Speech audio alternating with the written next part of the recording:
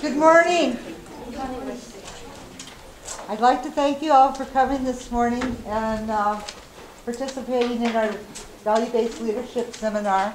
This is going to be the first of a series of seminars we'll be doing throughout the year.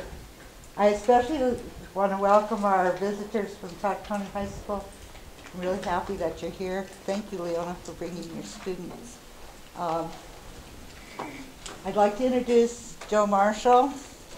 Joe was one of the founders of Sinte Gleska University back in 1970 and 71, and he's one of the very first Lakota language teachers on this reservation. He and Victor DeVille and Albert Whitehat, I believe, were the first three Lakota studies instructors on this reservation. Joe has gone on and written some fantastic literature, Lakota literature, based on the stories of our people, based on our place. And we really believe that when we have those kinds of stories, then we are always going to continue who we are as tribal people. Now I'll give you Joe to present the value-based leadership, and I think probably some of you have read some of his stories. He was selected as author of the year for one book, South Dakota. He's written The Journey of Crazy Horse. He's done significant research into leadership styles of Lakota leaders as well as non-Lakota leaders. And I think you'll all really gain a lot from this workshop. Joe? Thank you. Good morning. I'm glad you're here. We're in Lakota, we say, Taya Hipelo. Good of you to come. But I want to make something really clear right from the beginning. I'm glad you're interested in this topic, because leadership is an issue that we all should be paying attention to, no matter who we are, no matter what we do, no matter how old we are, because leadership, or the lack of it, affects us all, whether we know it or not. And right now, there's all kinds of talking heads on TV after our votes, because they want to be our leaders. They certainly are our politicians, and they're sweet talkers, but whether or not they're really leaders is what you need to decide, what we all need to decide. But the one point I want to make clear with you is, as Sherry said, I've done some research into this whole topic of leadership over the years, not just last week, over a long period of time. But I'm not an expert on anything.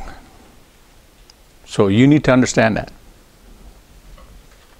I'm not up here because I'm an authority or an expert on leadership or anything else. What I am, and what I hope all of you will be over time, is an observer. To have an awareness of what is going on around you and in your life, no matter your age. Because sometimes the things that you don't pay attention to or that slip by your awareness are going to cause some consequence for you. I accepted Sherry's invitation to do this workshop because I care about leadership. I care about what happens to us as individuals and as Lakota people and as Native people.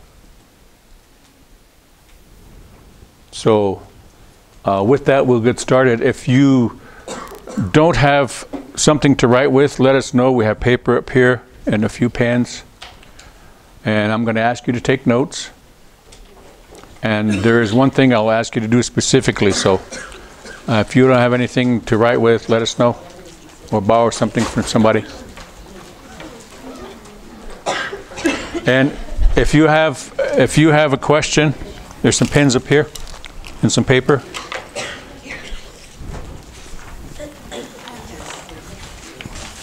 Could you pass this back to that lady back there? Right there.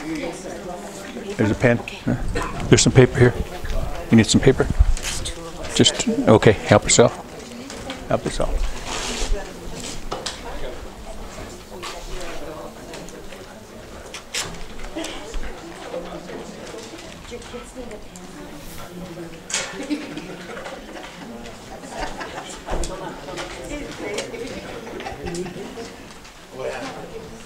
Run in.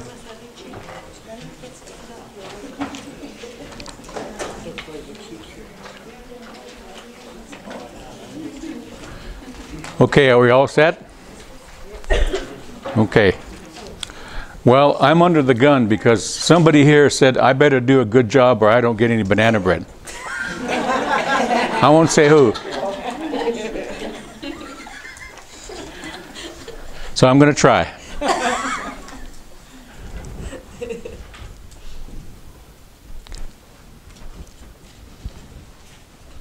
What we're going to talk about is the broad topic of leadership, and we're going to focus on Lakota leadership and how that can relate to here and now.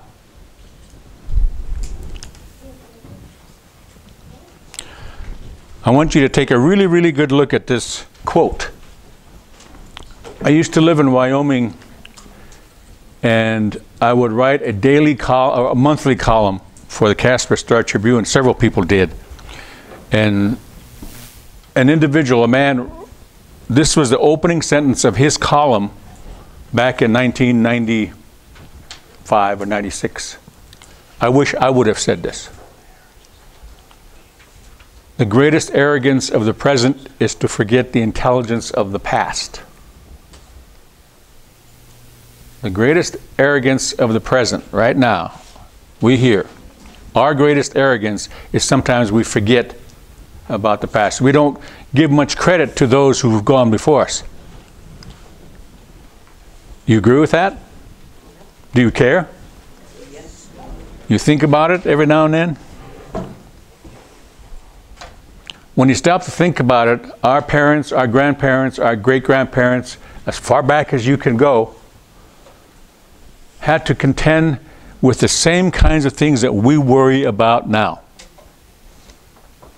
The broad issue of how to make a living, where to live,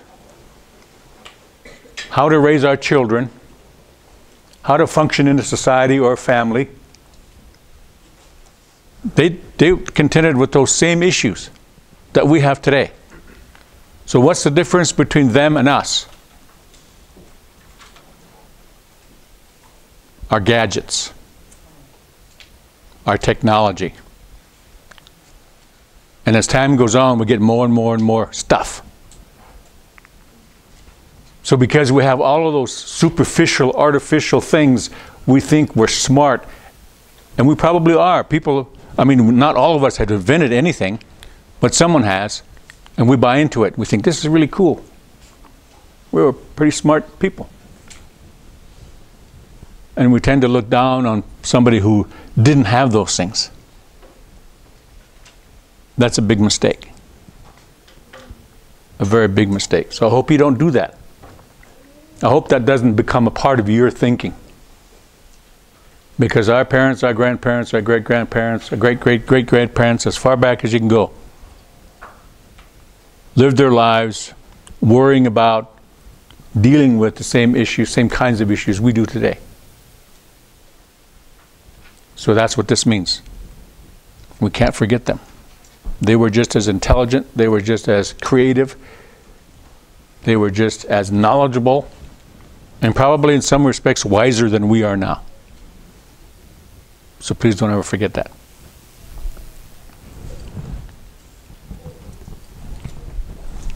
So what we're going to do in this course is very simple. There's nothing complicated about it. And you're aware this is an all-day thing. We're going to start now, and we're going to try to finish around 3 o'clock. Depends on how fast I talk. and how well you listen. But here's what we're going to do. We're going to take a look at a non-mainstream perspective on leadership. And the mainstream I'm talking about is Euro-American approaches to things. To put it bluntly, the white mainstream society. We're going to talk about them a little bit, but what we're going to focus on is a Lakota perspective, or perspectives on leadership. And then we're going to, in order to do that, we have to look back into the past. There's a question that some of you have heard me ask before. It's a question I like to ask. So I'm going to ask you 3 questions. How old is the present moment? How old is now? Can you measure it? Can you quantify it? Can you say it's this old?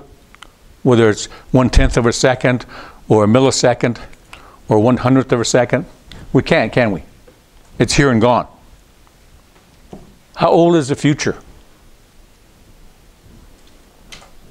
Hasn't happened yet, has it? So we can't measure it. How old is the past? Yeah, as far back as you want to go. The answer is it's really, really old.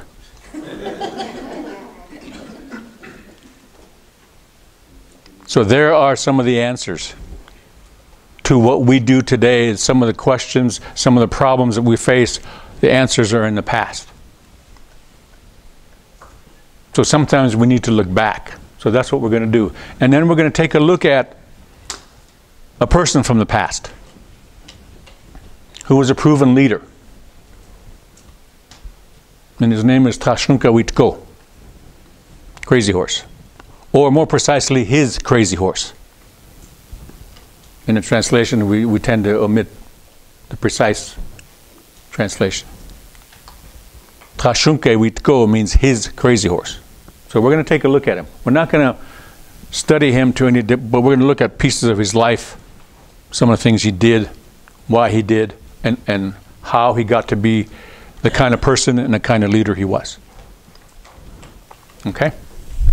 Again, any time is a good question a good time to ask a question.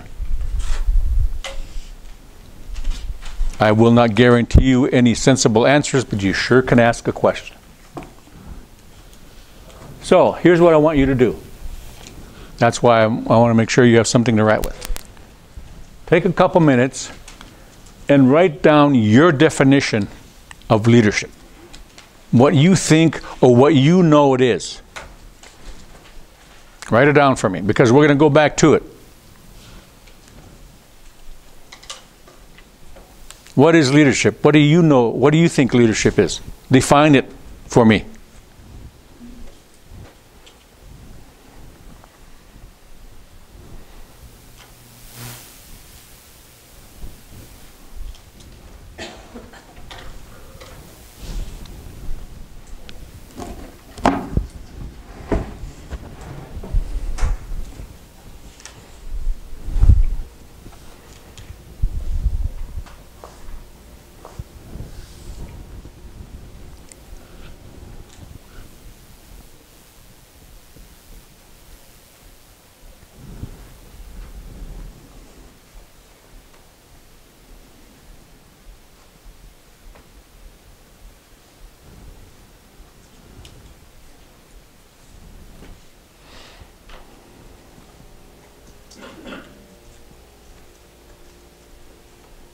There's some open seats over here if you want to come down.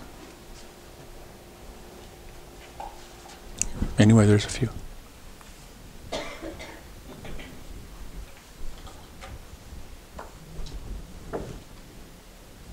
This doesn't have to be an essay, just a simple definition. Limit it to at least half a page, if you can. Okay, thank you for doing that. We're going to go back to it, as I said.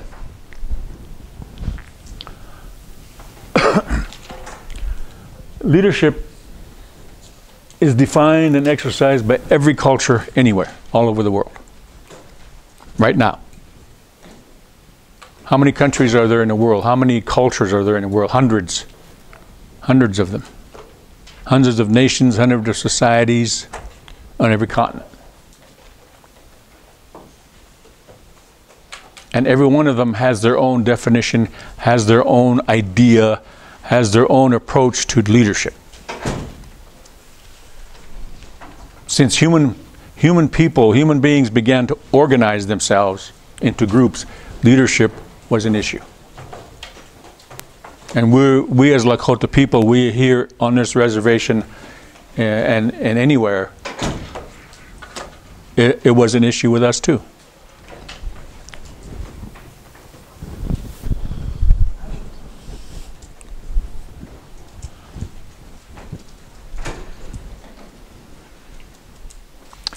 People are anthropologists, if you know what those kind of people are. They study human societies. Sociologists, historians.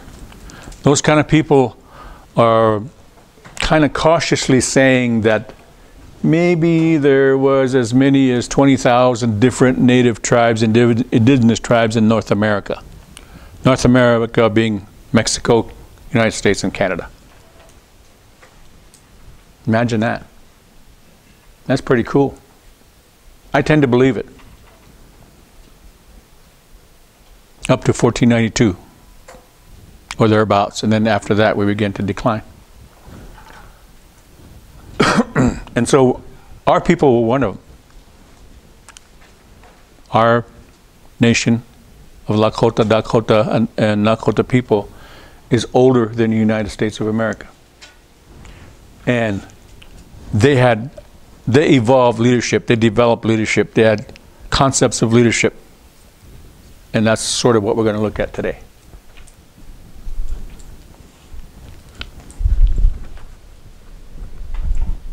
As I said, we're going to take a look at this man. This is an artist's conception of what he might have looked like. It's not bad. It depicts some of his medicine symbols, if you will, the hailstones, the lightning on his horse. Sometimes he painted that on his body as well. And there are two things wrong with this, however. I like it. It's a nice image. There are two things wrong with it. He never ever wore an eagle feather in his hair. He did wear a red hawk feather or half the body of a dried red-tailed hawk.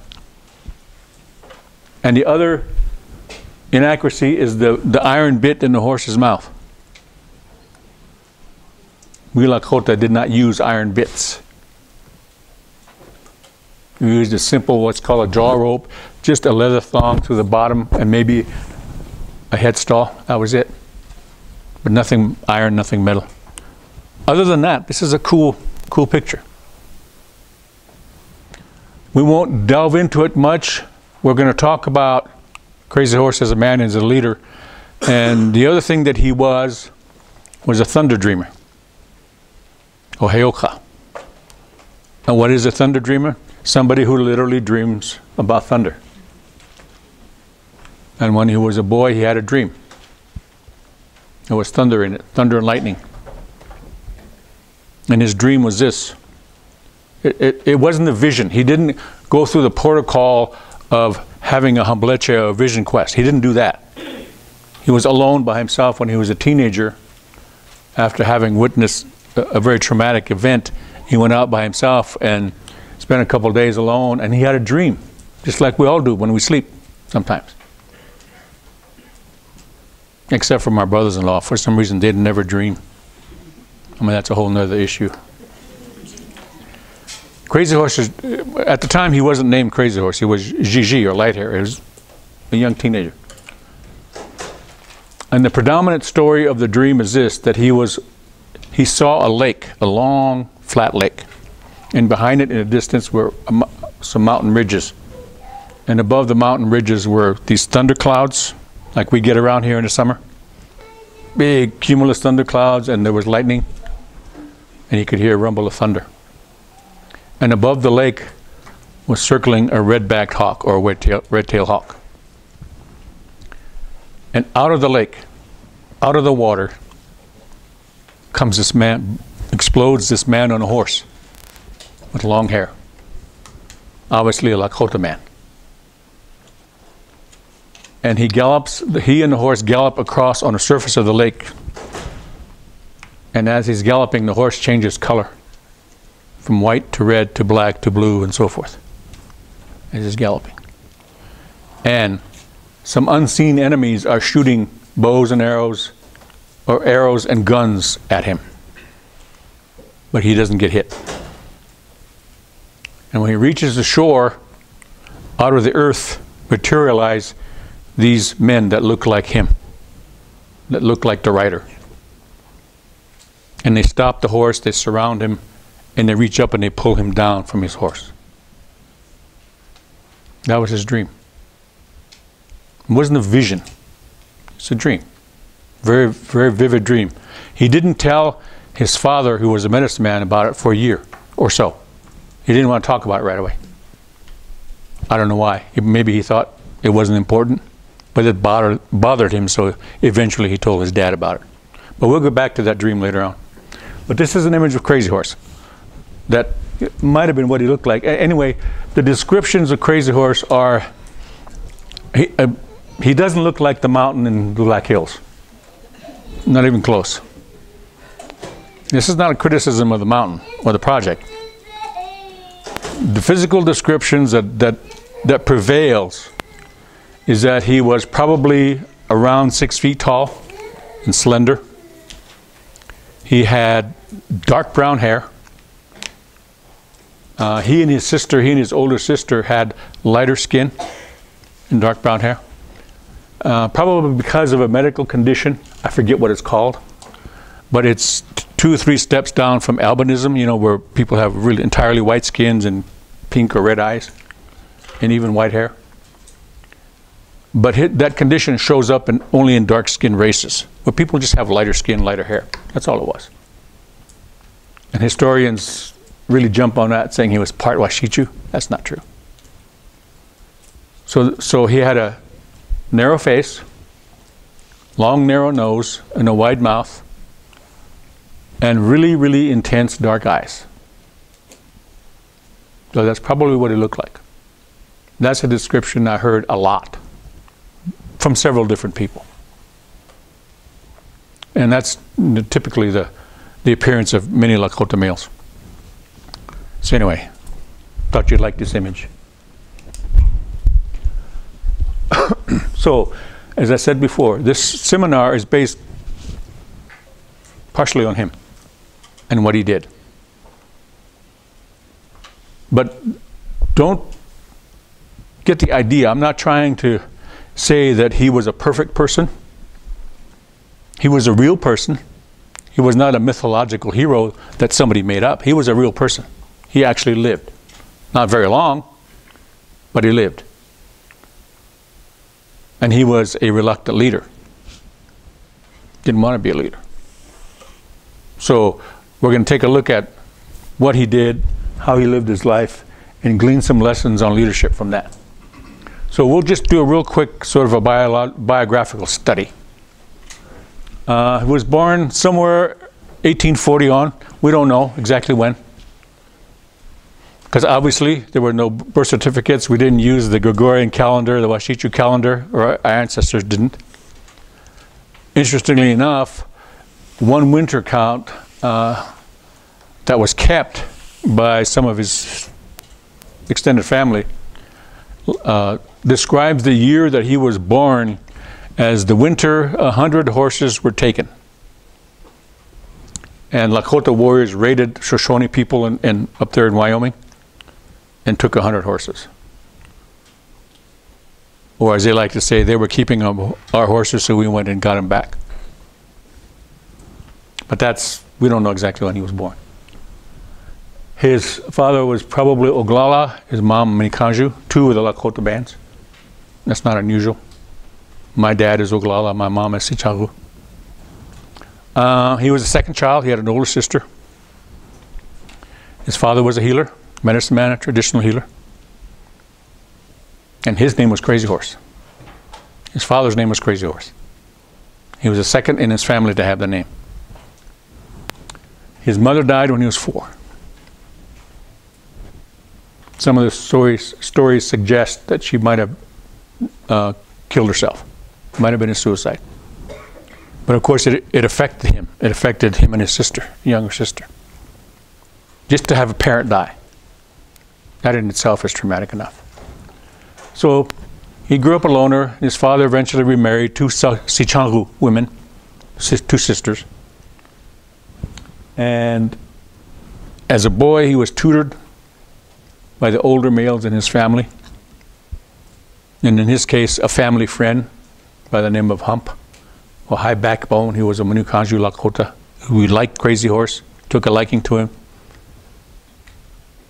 And they were friends all their lives until Hump was killed on a raid into Shoshone territory.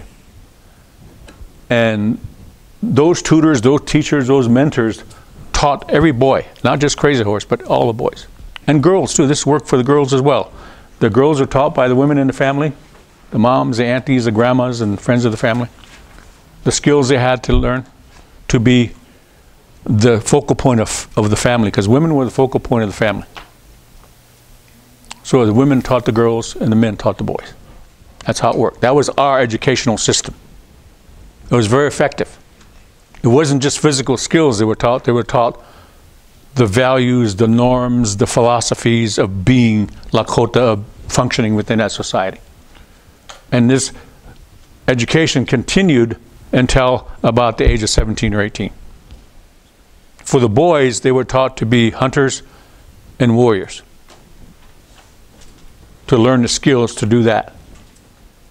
How to make their own bows and arrows, how to fight, hand-to-hand combat, how to track people, all those things.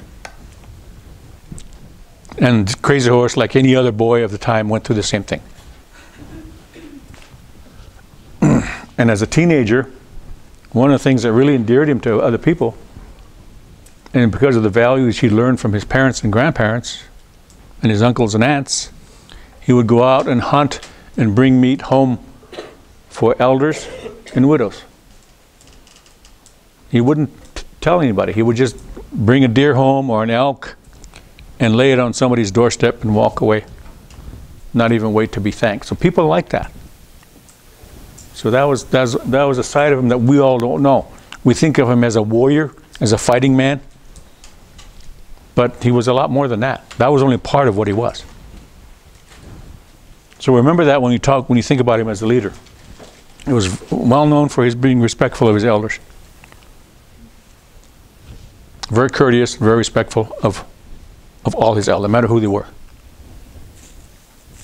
As were most people, as were most young people in those days. But he certainly was. And he was a very quiet and shy person. Painfully shy, as a matter of fact. Even when he rose to prominence as a leader and had a status in the community and was expected to participate, he only spoke in public 3 times in his life. You know, other people like to talk, not him. He was very shy, very quiet, very humble.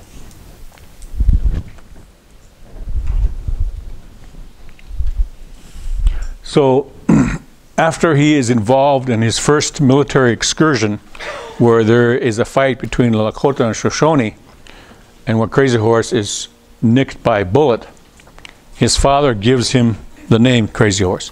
And again, the name came, oops, what's happening here?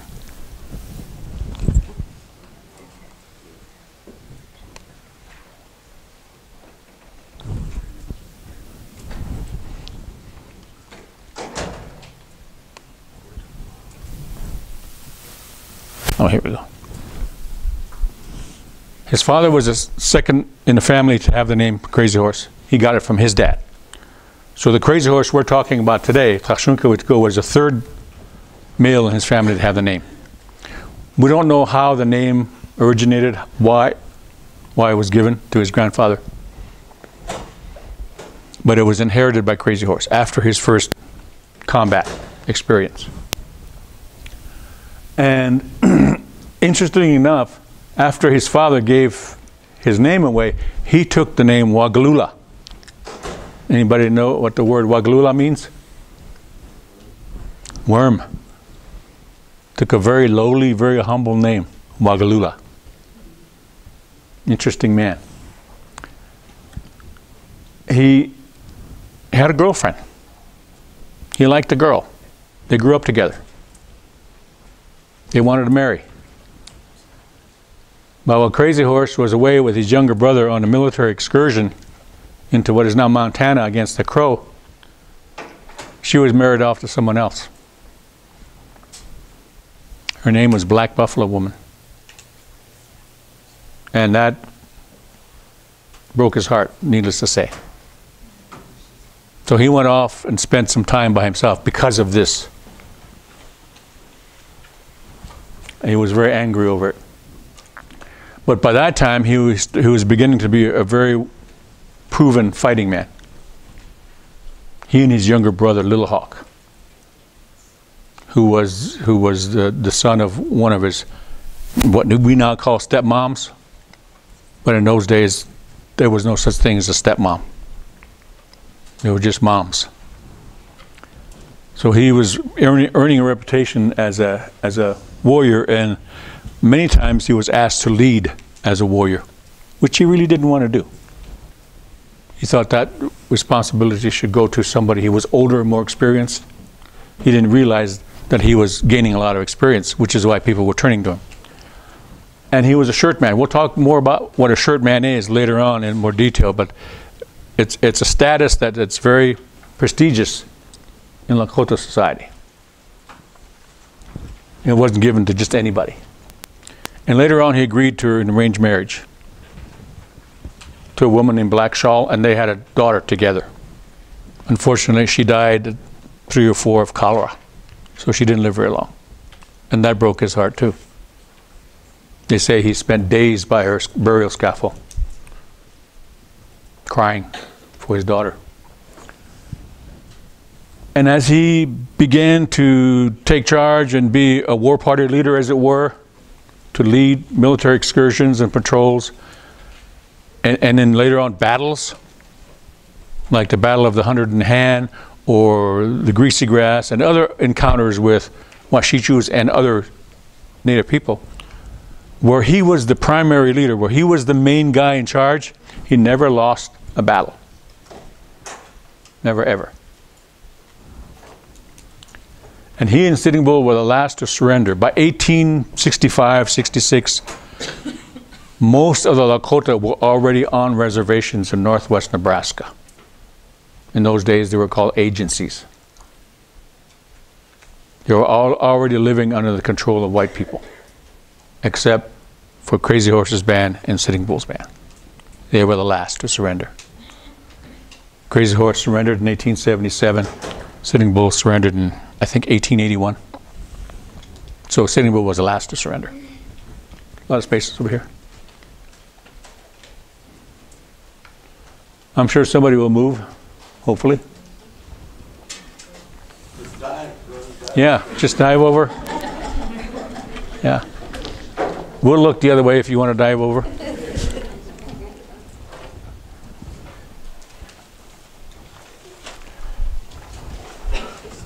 And of course, Crazy Horse was killed at Fort Robinson, Nebraska on September 5th, 1877. He wasn't very old, not even 40. And again, we don't know when he was born, so he was probably 35, 36, 37, somewhere in there.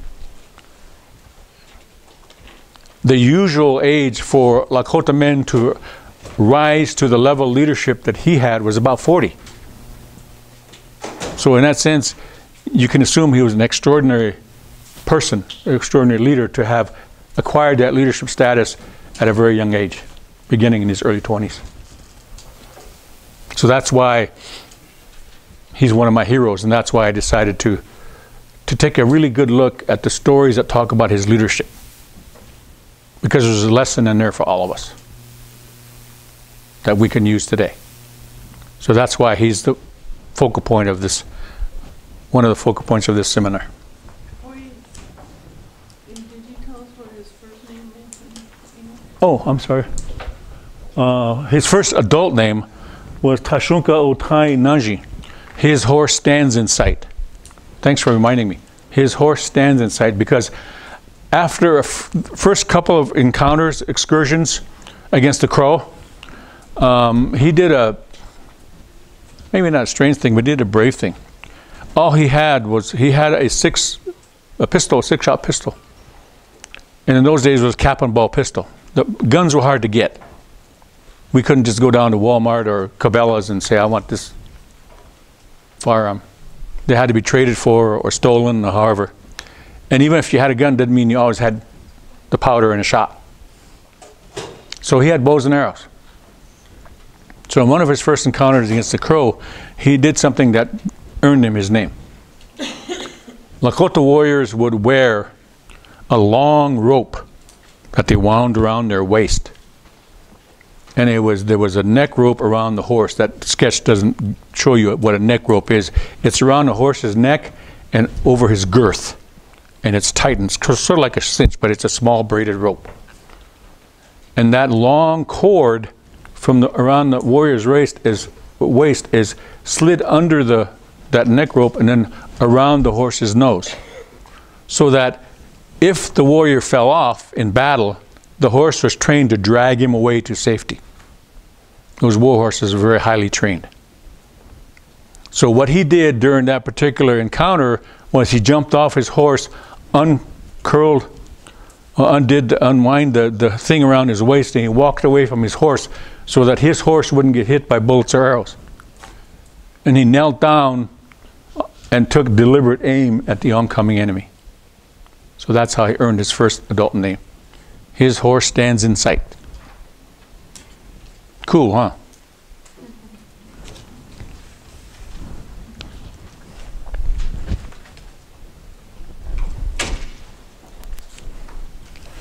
You ever seen a map like this? I mean, you've seen North America. Obviously, you've seen maps of North America. This map with the different colors of different areas are what sociologists and historians and anthropologists say when they study the pre-European people, us, our ancestors of North America. They label it culture areas, and rightly so. Because there are things different about these areas. They're not all the same, obviously. From way up north in the Arctic to the subarctic, of course, what's the big thing about the Arctic and the subarctic? Cold and snow. Cold and snow, different kind of animals. Winter stays a long time, about 8 months out of the year. Then you get down into the northwest coast. People lived along the ocean.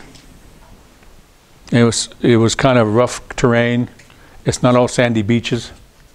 And those people who lived along the coast, some of them made skin boats and went out on the ocean to hunt whales. Just like our people hunted buffalo, they hunted whales.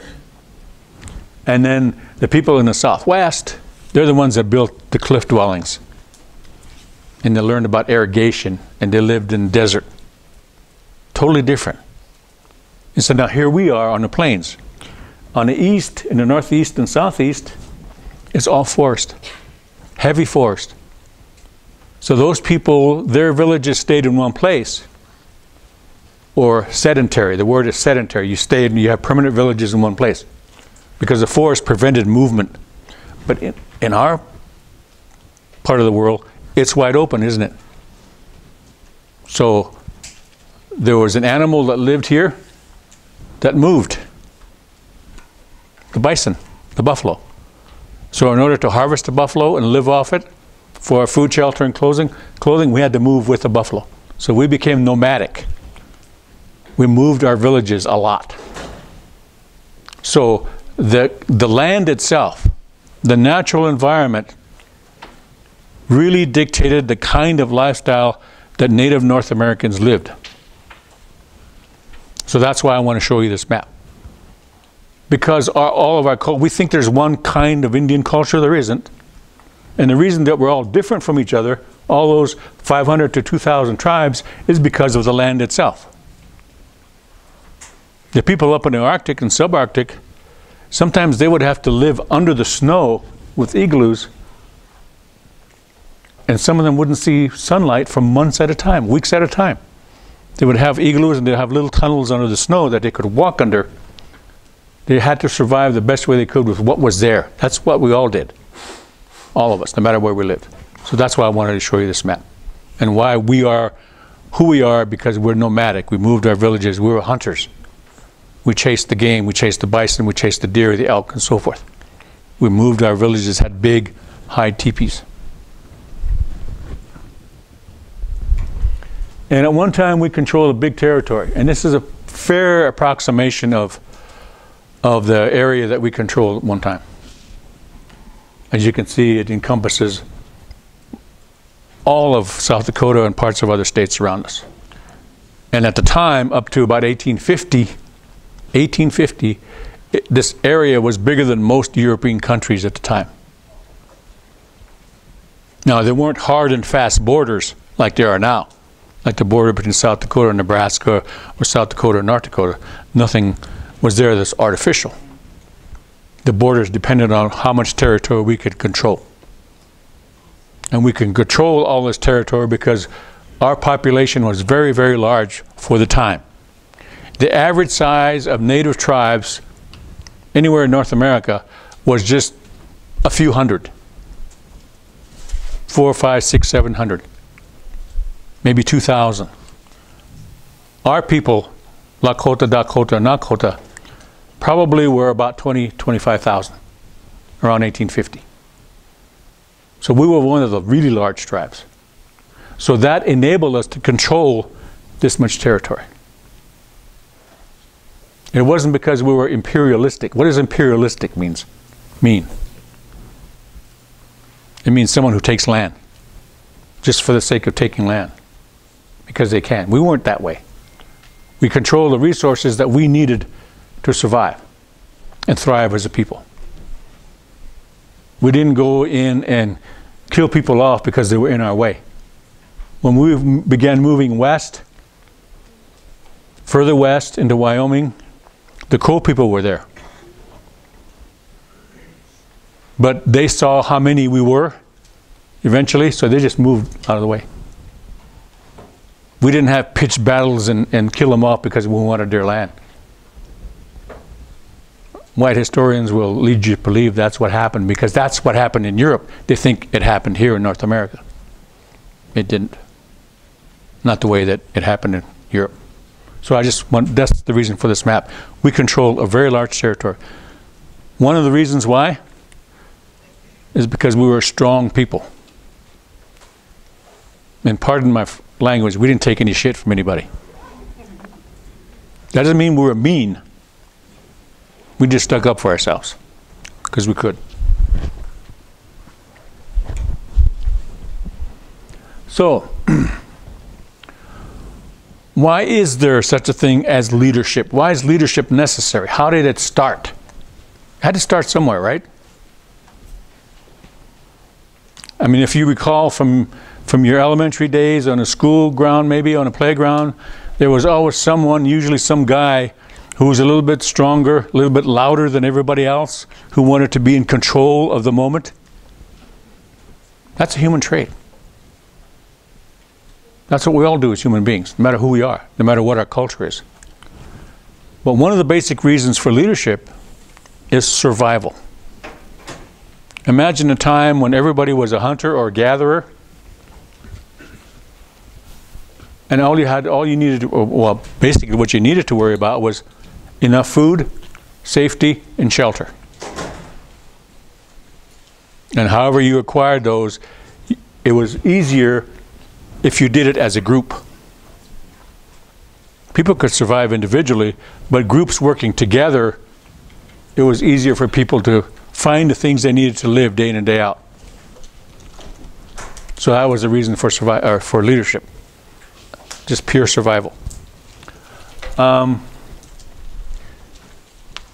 As I said, at some point somebody or a group of people wanted to take control. We want to be in charge. We want to tell people what to do. We want to tell them where to go to hunt. where they find the water, all those things. Somebody thought the concept of control would work very well, and mainly to acquire the materials and resources and territory we needed to live and get people to work together. That's what leadership does. We get people to work together, even way back when, to accomplish what we needed to accomplish.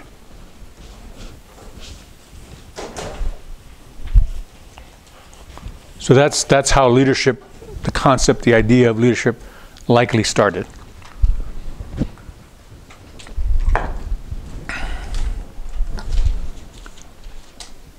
And how do we enable leadership? How did we start doing that?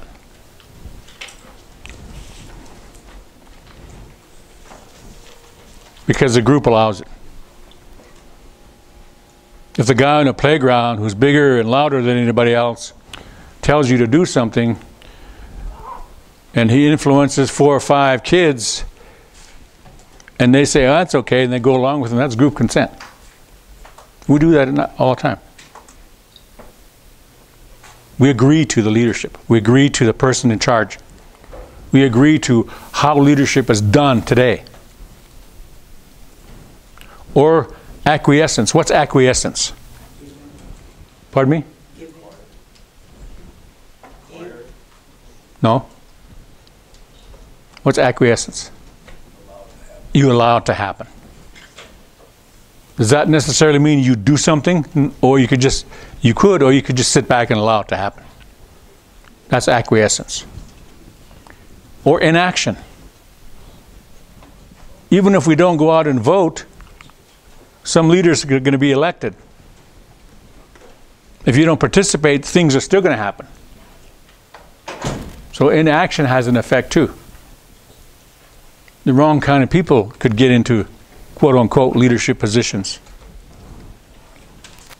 And legislation today. Congresses, state legislatures enact laws to enable authority, leadership. And leadership happens because sometimes there's a fear of retribution.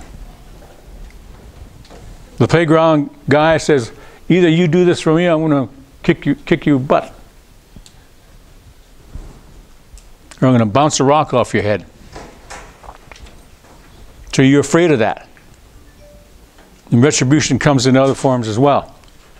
We're afraid of losing our jobs, or not getting something we want, or getting something else taken away from us. That's retribution. And charisma. Leadership happens because of charisma. Does Donald Trump have charisma?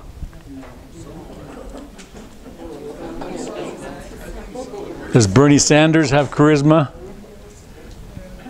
Have you studied Adolf Hitler in history? Do we all know who Adolf Hitler is? Yeah. He was a leader of Germany. He was the chancellor. He worked himself up by hook or by crook into a leadership position, and he convinced a whole nation of 8 million people that what he stood for, the way he wanted to do things, was the right way to do it.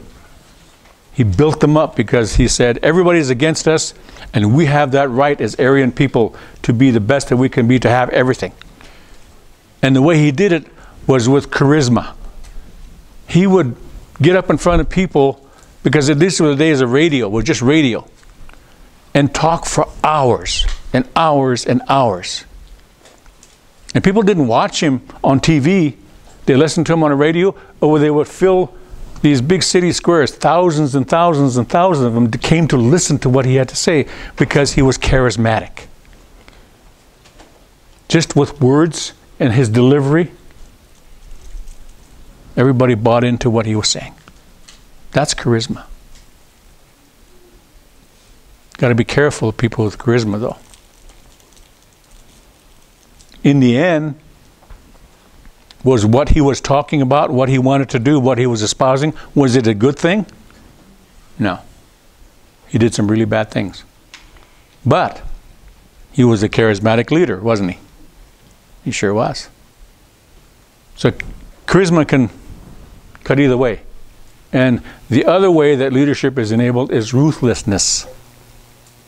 You know what a dictator is? Yep. What about President Assad in Syria? He's a leader, isn't he? He's a dictator. And he's one that is, as far as I'm concerned, espouses ruthlessness, because he will take any means necessary to make sure he is obeyed, that he gets what he wants, whether it's good for the people or not. So these are all the ways in which leadership is enabled. These are the ways leadership happens. It's happening all around us, even now. It has happened throughout history. It's happening now. All we have to do is pay attention to what goes on around us, and you'll see all these things happening.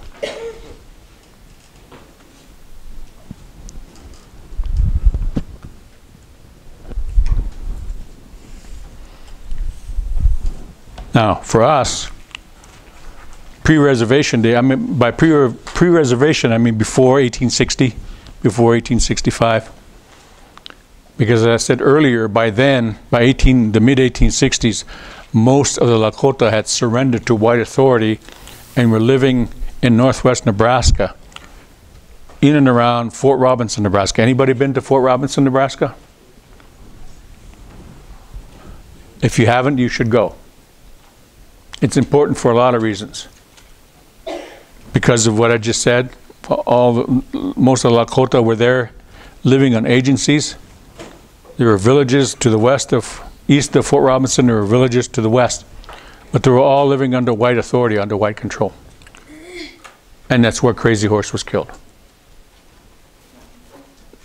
There are the museums there, the place, the site, the building where he was killed, where they tried to put him in jail, that's been reconstructed.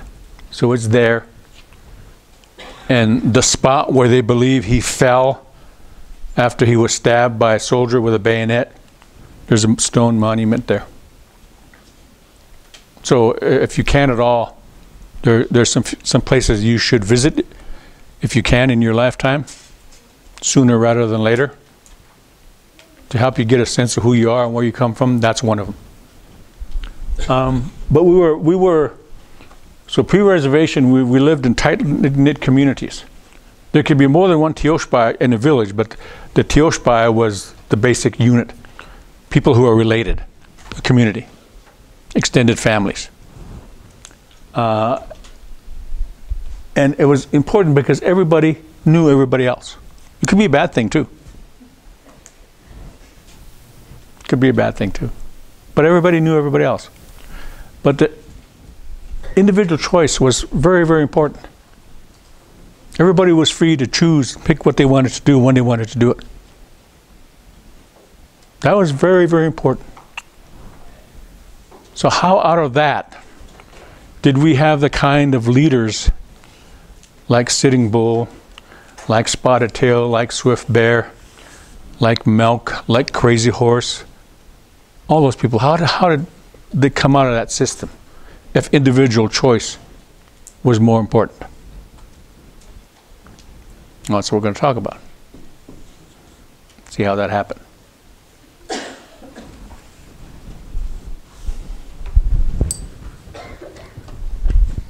It started very simply, actually. Look in the lower right-hand corner, the word family, even though it's upside down. Started with a family in the home, the immediate family. And to a certain extent, the extended family. The moms, the dads, the grandmas, the grandpas, uncles and aunts, and all the relatives. That was family. And they, like today, but even more so then, they had a direct impact on how kids were raised. Uncles and aunts had a big say about how kids were raised. They really did. So that's where the influence started. There are stories that say that the women were the first teachers of all kids in the old days, up until the age of 5 or 6. That's when the boys broke away, were taught by their dads, their uncles, their grandpas. But when a male child was born, you guys sure you don't want to sit over here? It's probably more comfortable. You okay? All right. When a male child was born, the father would give a gift. Any child was born, but especially when a male child, the father would give a gift to his wife. Could be a horse, could be anything. To acknowledge the pain that you had to go through to give birth. And for a male child, he would say to her, to his mother, to whoever else was the female members of the family, the aunts and the grandmas, he would say, he's yours for the first 5 years of his life. So the moms, the aunts, the grandmas were the first influence on all children, and especially boys.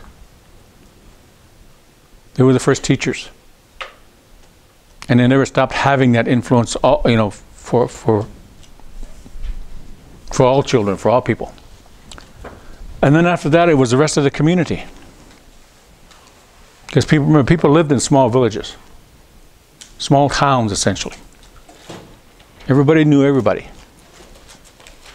And they all had a say, had an impact, had a role in how a child behaved, what they were taught. So Crazy Horse went through this process like anybody else. And beyond that was the band. Whether it was the Oglala Lakota band, Si Changu Hunkpapa, Itazipa Chola Mnikanju, Oohe Nupe, or Sihasapa. How many bands of Lakota are there? 7. And then the whole nation as a whole. That was the influence on everybody. Of course, a child wasn't aware of that at first, but as he got older and became a part of the community and took his place as a young adult, then he became more and more aware of this process. And the reason I put this in a circle is because that's how it works. It starts with the family, goes around to the entire nation, and goes back to the family. And circles are important to us, aren't they? In our culture. Everything works in a circle. Everything. Our lives work in a circle. The seasons work in a circle. So that's why I put this graph up there as a circle. So this is how hopefully some of us today are still influenced. I really hope so. But it certainly was the case in Crazy Horse's lifetime. And this is how a society, this is how a nation thrives because of this kind of influence. It starts in the home. It starts with the parents. It starts with the grandmas and grandpas, the uncles and the aunties. What they believe in, what they know, all impacts the child, boy or girl.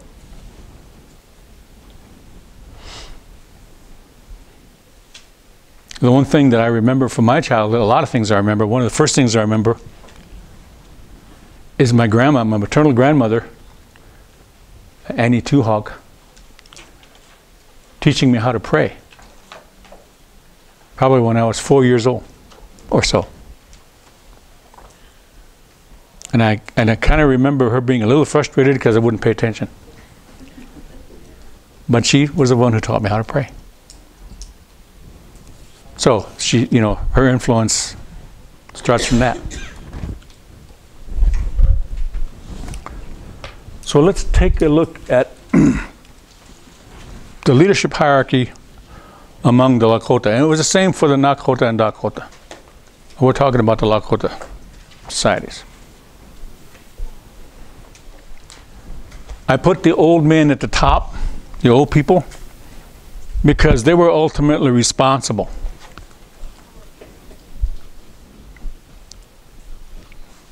And below them comes the medicine man, the Wopila, that's how some people call him.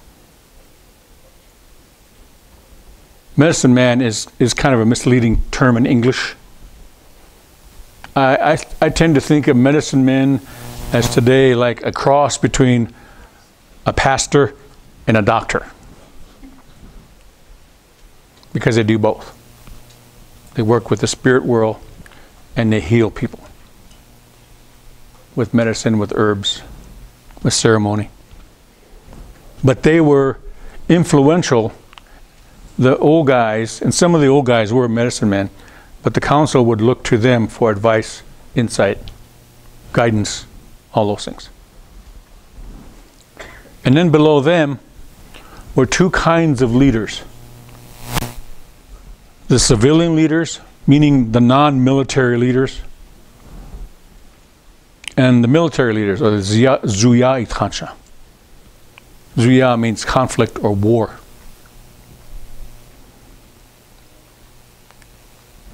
Were we, do you think, were we in a constant state of war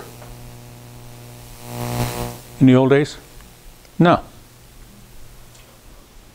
What was the one thing that took up people's most of their time? Surviving, making a living. What did we need to have a good living in those days? Shelter, certainly, right? Clothing, security. Yeah, land, water. Yeah, food. Yeah, all those things. So how did we acquire those things? How did we acquire food? How did we make our shelters? We went out and got it somehow. The average family in those days probably, once we came onto the plains and our families got bigger because of the horse, the average family probably needed somewhere between 50 and 100 pounds of meat a year. That's a lot of hunting, isn't it? And how many hides did it make to take a teepee? Anywhere from 16 to 20 some, depending on how. And for anybody that's butchered a buffalo or tanned a buffalo hide, you know how much work that is. A lot of work. And the women did that. But somebody had to go out and get that stuff, right? Somebody had to go out and hunt the buffalo or the deer or the elk. And that was a man's job. The man as the hunter. The man fulfilled two roles.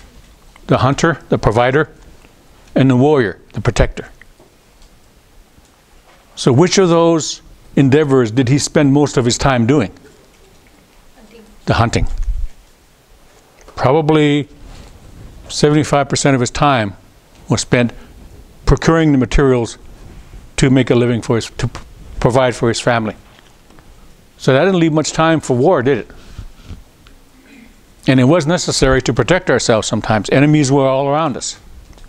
So it was necessary for the warrior to function, to be taught, and to take its place and do warrior stuff, as it were.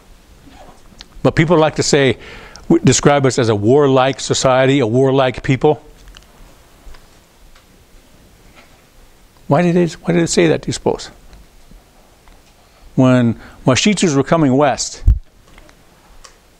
especially during the Oregon Trail days from the mid-1840s to the late 1860s, who was the first person they saw? Native people. The man. The man as a protector, who wasn't pleased that they were coming. So he probably wasn't smiling at them. Probably had a weapon in his hand of some kind and a scowl on his face.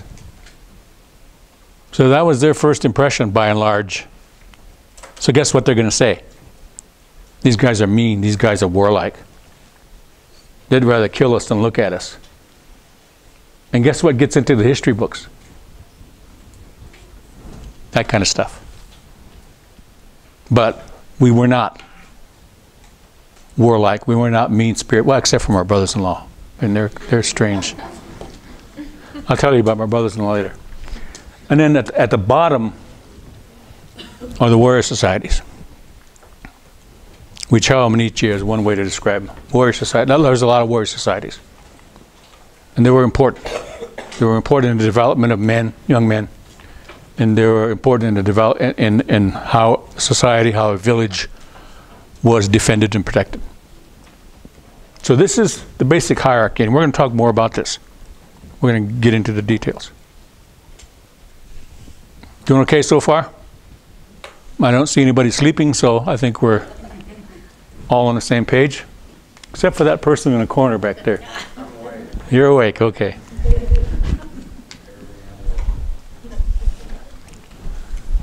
So let's start at the bottom and mention warrior societies.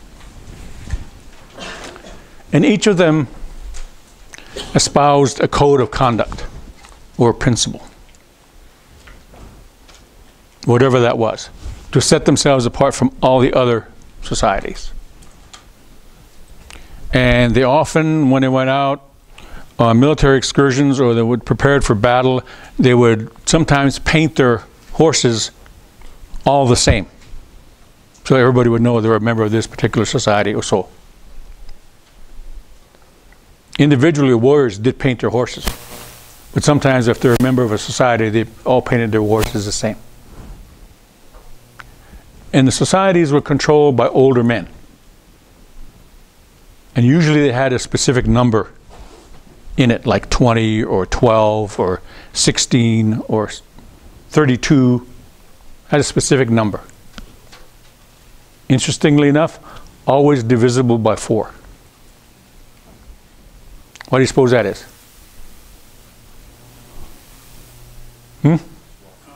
Waka. 4 is a sacred number. So these older men taught the younger men. They turned them into better fighters.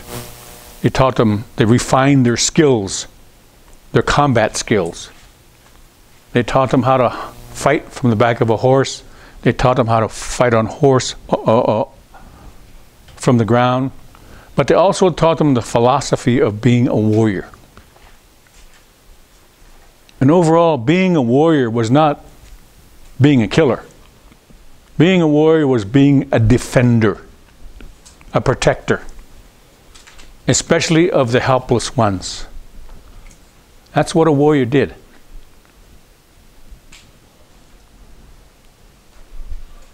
So when somebody tells you that Lakota males, especially, lived for war, no. We didn't live for, nobody likes war. Ask anybody who's been in it. Ask anybody who's been in combat. It's not a good thing. Nobody likes that. Nobody looks forward to that. You'd be stupid if you did. But we did live to protect our own. That's what a warrior was about. So that's what they were taught. The philosophy of the warrior. How to improve that. There was another way of looking at that. Overall, men, young men, older men, were taught that you need to live the rest of your life working to be a complete man. You hear that phrase every now and then on TV, to be the best that you can be. That's one way of looking at it. To be a good man, to be a complete man. Take care of your family, your community. Do your job well. And warrior societies taught them that. There were a few hunting societies as well. But we're talking about warrior societies.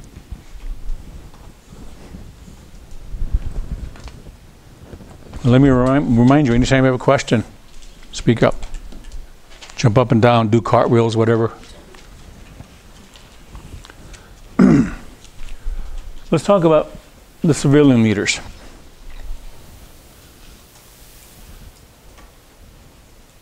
Hopefully, what I'm describing to you now, my intent is to dispel the myth of the chief. There were men, and we'll talk about later, in control of certain situations for a duration of time, but there was not one man who was an overall authority over everybody all the time.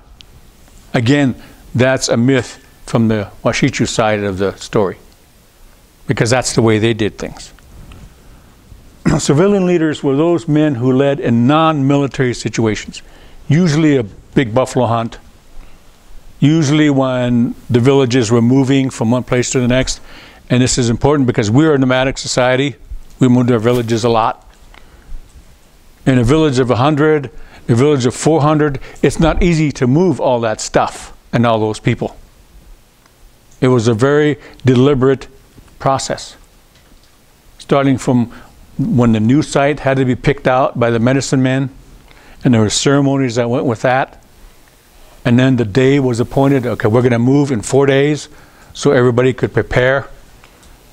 And then the teepees were struck down, everything was folded and packed on travel poles, and out they went, whether it was 15 or 20 miles. They were vulnerable during that move. So there was a person or persons in charge of situations like that to ensure the safety and well-being of the people. Or even on a hunt. A lot of the hunting was done individually by the hunters, by men. But sometimes there was a really exciting communal hunt that you've seen in paintings, and you saw a funny version of it in Dances with Wolves. That's what I'm talking about. So somebody had to organize that. Somebody had to set rules. And it was the civilian leader's job to do that. And when the time came, he did that, and when the event was over, that was it. He did his job and it was over. Until the next time. And sometimes they would be arbitrators. They would listen to disputes between individuals or between families. Sort of like a judge. And usually they were 40 years or older. Because at that point you had to have some experience, some knowledge, some insight. And that's always a good thing. So this is what a civilian leader was all about.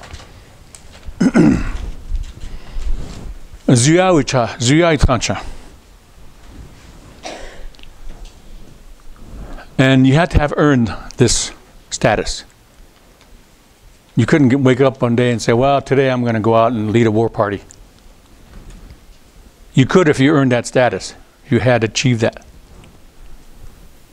And you gain it through experience. So a war leader, a war party leader, a military leader took charge in these situations. As far as you know, from what you've heard, maybe from other sources, read in books, did we as Lakota people in the old days have a standing army?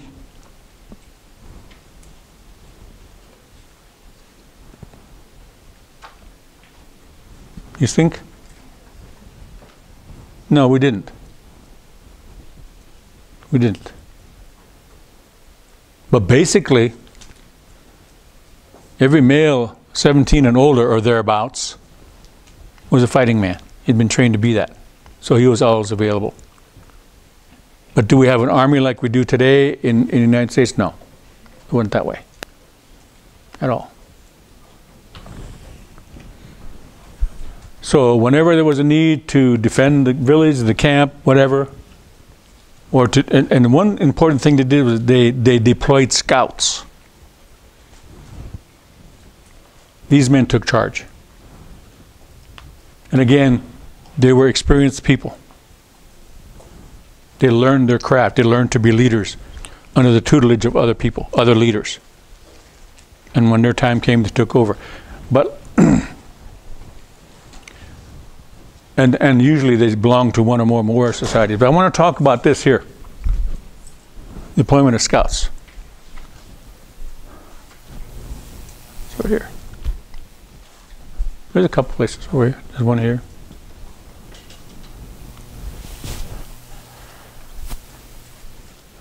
You know about scouts in the old days? What does the word scout mean in English? Not a Boy Scout or Girl Scout. But for us, what do you think it meant? What does to scout mean? To go out and look. And what were they looking at? There were Buffalo Scouts to go out, and they looked at what our enemies were doing. And sometimes those people, in every case, they worked alone. They would go out alone. Sometimes they would go out in groups, but most of the time they worked out alone. So, and they would have to live off the land and be away from home and family for days and weeks at a time. And they would come home with information. They would report it to the military and civilian leaders. This is what's happening with the Crow. This is what's going on with the Arikara, or those kind of circumstances. And not only were they eyes and ears, these scouts, and we don't pay much attention to this aspect of our culture. A lot of that information has been lost. These were the best, most well-trained warriors that we had. Pardon my English again, but these were the badasses. These were the guys you didn't want to meet in a dark alley. And if you could characterize it as such, and I do, these were the Green Berets. These were the Marine Recon. These were the Navy SEALs for us. They were that kind of individuals. They were trained that well. They functioned as such. And so it was the military leader's job to send these scouts out and always look at the enemy. So he had to be able to function. He had to be able to hide himself. He had to know what was required of a scout. And one of the philosophies of a scout was you never looked at an enemy for very long, because the eyes have the power to draw the eyes. In other words, you felt somebody staring at you, right, sometimes? You feel somebody's gaze. Well, those scouts didn't do that. They would look and look away just to get a glimpse of what they were, some idea. But they didn't stare at anybody, because eventually somebody's going to feel that. So they knew little things like that. And the symbol that they were entitled to use on their shields, on their clothing, on their bows and arrows, on their weapons, were 3 yellow horizontal lines. That was a sign of the scout. And not anybody could say, oh, I'm going to use these lines today to decorate my shirt. You had to be a scout first. You had to have been trained as such and allowed to do that.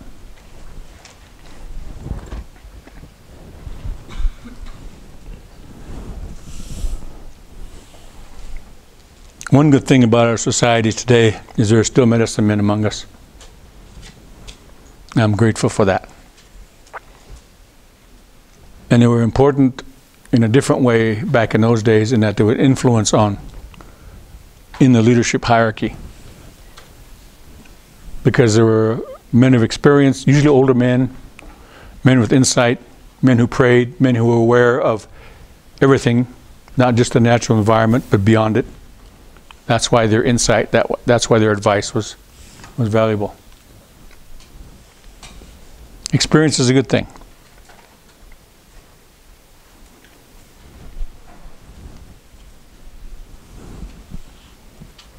Any questions so far?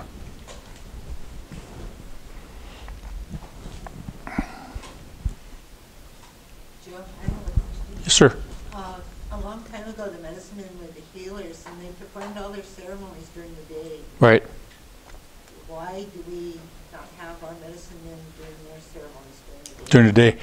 Because of what was going on from about 1900 to even into the 40s and 50s, when, to put it bluntly, the Catholic Church, in concert with the government, especially here on the Lakota reservations, were actively after medicine men.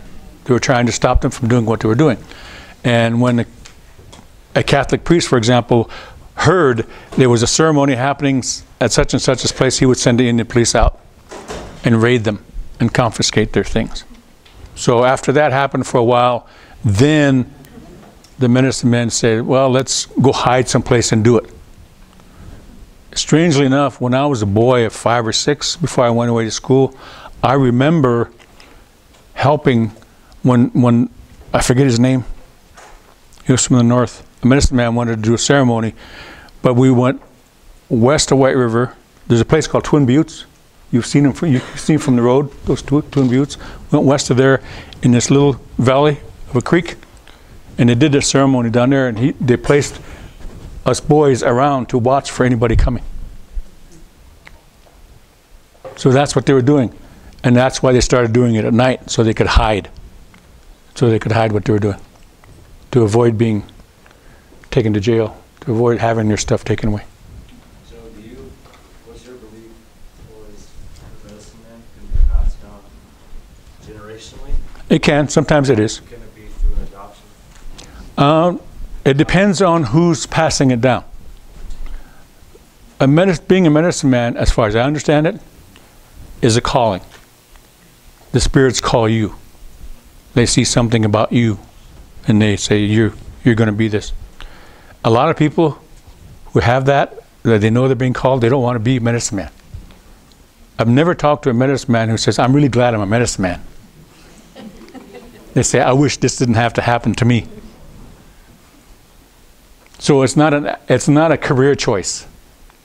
But sometimes medicine men will see something about a young person and try to teach them, to educate them about what it's about.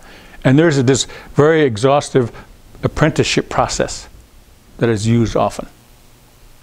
I have a nephew who's a medicine man. He's been a medicine man for 35 years now. And when he was young, that's what happened to him. Several medicine men knew that he was going to be called. So they began to teach him certain things, educate him, bring him into ceremonies, have him do the sun dance. And later on, he had a dream. He was an elk dreamer, for those of you who know what that is. Why don't they want to be medicine men? It's not an easy life, to put it mildly. Because you know what, in the old days, what a medicine man did? One of my great-grandfathers, two of them actually, were medicine men. And my one grandfather, his name was Good Voice Eagle. And he died young. Sometimes medicine men will pray, a lot of times, they will pray to take the affliction or the problem of the person they're helping onto themselves. So that's why it's not an easy life. My nephew, the medicine man, has a lot of health issues. Serious health issues because of that. So they earned their stripes, so to speak. That's why their insight was valuable. They lived in two worlds. And they do. They live in two worlds. Now you can take this for what you want. Those of you who don't know anything about medicine men, or know very little. My nephew lives in Wyoming. I go to visit him every chance I get. Mainly to hunt elk. But just to have a visit. Spend time with him. And I sleep in a bedroom in the basement underneath where he and his wife sleep. And sometimes at night I can hear the spirits coming in. Because they come in through where I'm sleeping. And then they go up to him. And I hear him waking up and going outside, even when it's cold. He'll take his robe and he'll sit out there and he'll talk to him. And I can hear voices. And there were a couple times when one of them slapped me on the face. Scared the bejesus out of me. So, they're critical, and I'm glad we have our medicine men today. We'd be a lot worse off if we didn't. And they're the ones who carry their prayers from back then too. Mm-hmm. Absolutely. That's right. All the songs and all the ceremonies. Yep. And so the ultimate responsibility rests with these old guys. And just because I'm not saying so, or just because it's not up here, it's not without the influence of women. Because the women have a lot of influence. Who do you suppose all these guys checked with or spoke to when things were getting rough, or they had to make an important decision or do something that was critical? Who do you think they talked to? Their wives, their grandmas, their aunties. So women were not out of the picture. They were just very cool in how they controlled everything. Wasn't very obvious. I can still remember either my grandma's just looking at me saying, well, I don't think you should do that. So, they were the ultimate authority, or responsibility. And here's how it would usually happen. Say there was a situation that needed, a problem arose. Whatever it might be. The buffalo moving off or something. And people had to know what to do about it, what to think about it. So somebody went to these old men and they said, this is what's happening. What can we do about it? So these old guys would meet, and there was usually one guy in charge. He ran the meetings and he was considered the trancha. They talk about this problem that was brought to them. Sometimes for days and days and days. And everybody would have a say. So imagine all of us here, if we were that, all of us here were the council. And say the youngest of us was 60 years old. How many of us are in here? 30, 40? Let's say 40. Let's multiply 40 by 60 and what do we get? Is there a math major in here? Come on.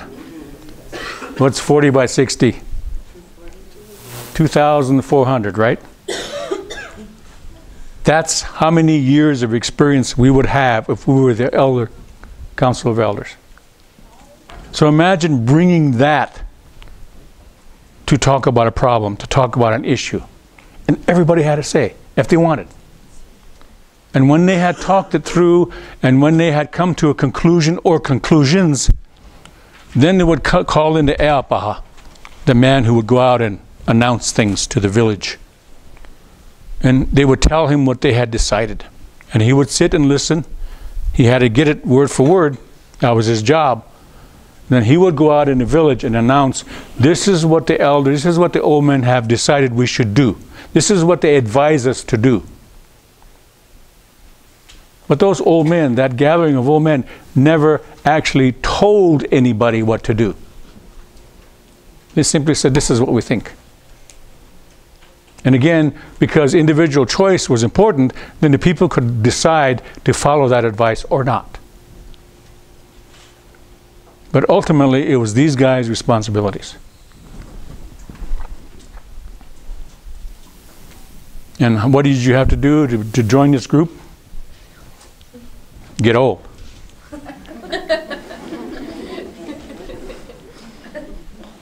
But have some knowledge, have some experience. Be a humble person. My brothers-in-law would never sit on the council.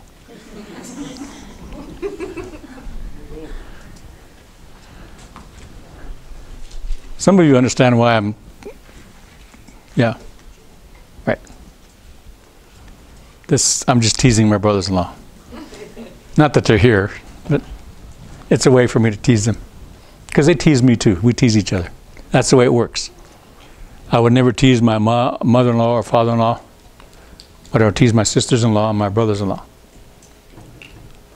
In fact, one of my Lakota names is because of my brothers-in-law. My name is Trahanku Shikshiche. Some of you probably kind of know what that means. I like to think it means he who has ugly brothers-in-law.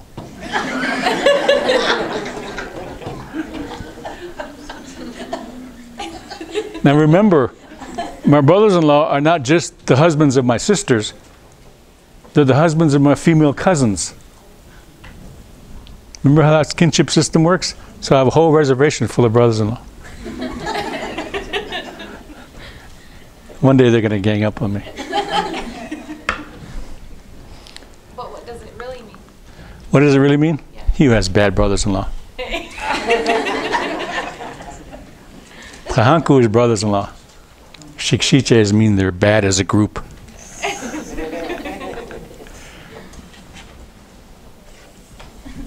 And they know it. So, any questions up to this point?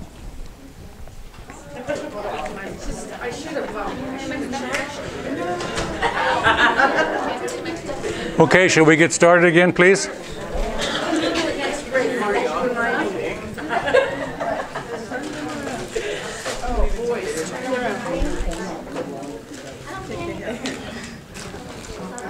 Thank you.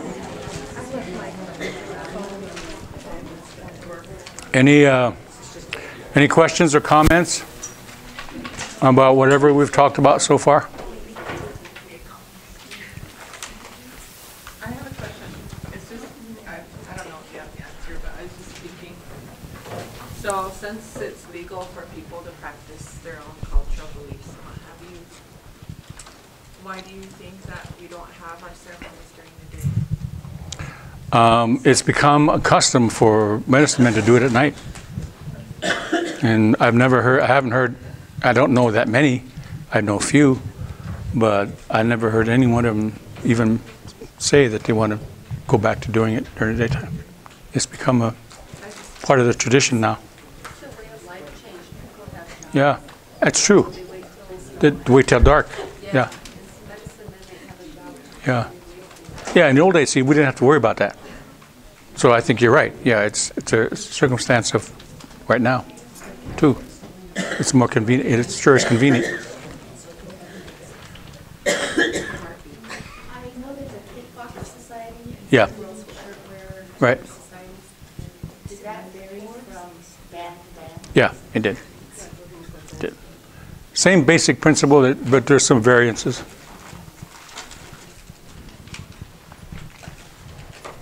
Any other questions?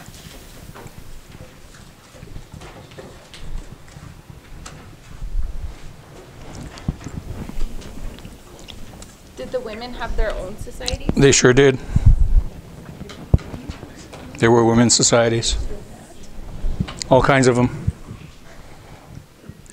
Around quilling, stuff like that. Did they have warrior women? Yeah, they had warrior women. You know about the the battle that's called where the girl saved her brother? You've heard about that battle? Where the girl saved her brother? And there probably were anywhere from half a dozen to a dozen women fighting at Little Bighorn with their husbands, their sons. I wouldn't mess with those women at all. But the battle where the girl saved her brother was, in history books, it's called the Battle of the Rosebud. It happened on June 17th, 1876, 8 days before the Battle of the Little Bighorn. And Crazy Horse took about 400 to 500 fighting men. He started out, and we're getting ahead of ourselves with this story, but again, it's a insight into the kind of leader he was and the influence that he had. Scouts came and reported. This was in 1876 on the way to Little Bighorn, or Greasy Grass. They were some miles west, probably 20 or so miles west of the Little Bighorn, on a creek called Ash Creek. On the maps today, it's called Reno Creek. Washechers put their own imprint on it. Scouts came back and reported to Crazy Horse because he was the primary military leader. Sitting Bull was the primary civilian leader for all this, and the encampment was probably about, at that point, 6,000 to 8,000 people. They reported an army column coming from the south, and it happened to be General Crook's column out of Fort Fetterman near where Douglas, Wyoming is now. General George Crook was a brigadier general. He had a force of 1,000 soldiers, a mixture of infantry and cavalry, and 300 Shoshone and Crow warriors. So he had a force of 1,300. And that was reported to Crazy Horse. So this is one of the few times he spoke in public. He asked the old men to gather. They did. He stood in front of them and said, "The scouts told me there's long knives coming from the south, and they're getting close. I'm going to go and see about them and fight them if I have to," or something along those lines. And he said, "Whoever wants to can come. Just like that. Duachi hunting mahakap, okay, whoever wants to can follow me. And when he said that, then he went to his house, his own lodge, got his weapons, got his war horse, hugged his wife, got on his horse, and started riding around the village. This was an old ceremony called gathering the warriors. It hadn't been done in a long time, but he knew about it. And this was a big village, probably about a quarter of a mile across from one end to the next. Keep in mind, there's 6,000 to 8,000 people. Lots of teepees. So he went from the opening to the east, and he circled around sunwise 4 times. And people say he did not once look back. But each circle he made, more and more men got in behind him. And this was at dusk. So by the time he completed the 4th circle and headed south to where the soldiers were, he had 400 to 500 guys riding behind him. And all he said was, whoever wants to come can come. He didn't say, all right, you guys get off your butts and come with me. He didn't issue an order or directive. He said, if you want to come join me. We're going to go see about these Washichus. History books like to say that we always outnumbered the soldiers. That's not true. If you do research, the number that always comes up is we're 2,000 warriors here, 2,000 warriors here, 2,000 here. There's always that number for some reason. But in combat, how do you have the time to count? When somebody's shooting at you, you can say, well, hold it, I'm going to count to 1, 2. There just isn't the opportunity to do that. But there were about 400 or 500. That probably felt like 2,000. It probably did. It certainly did, yeah. You're probably right. It'd be about 3,000 or 4,000. Yeah, it probably felt like that. Me against 500. Yeah, that's right. Yeah, it sounds... Yeah, it sounds better to say, well, there are 2,000 of them and only 4 of us. Anyway, they rode through the night. Can you imagine riding one horse, leading another through the night? It was a moonless night. They knew the country, so they sort of knew where they're going. When they got to where the Crook's encampment was, their scouts saw them, and they opened fire, and the battle started. It lasted all day, into the middle of the afternoon. And they were fighting a bigger force, but they were scattered all over. So this girl, and probably several others, had ridden with her brother. There were probably more than just her as a woman. She was Cheyenne. I forget what the brother's name was at the moment, but her name was Buffalo Calf Road. Probably not even 20. Somewhere during the fighting, her brother's horse was killed, shot, killed. He fell. And he was caught in a crossfire between 2 groups of long knives shooting at him. So she rides in the middle of that crossfire to him, slides her horse to a stop, and he gets on the back of her horse, and they ride out together while the soldiers are shooting at him. That's a pretty gutsy thing to do. So that's why the battle is called Where the Girl Saved Her Brother. That happened on June 17th. So there are 2 really cool things. I mean, combat is never cool. I don't care what anybody says. There's no glory in it. But 2 really neat things happen. The gathering of warriors that Crazy Horse did. Because he didn't know how many guys were going to follow him. For all he knew, it would have been 6. And then what the girl did. Those are hero stories. Those are hero stories that need to be passed on.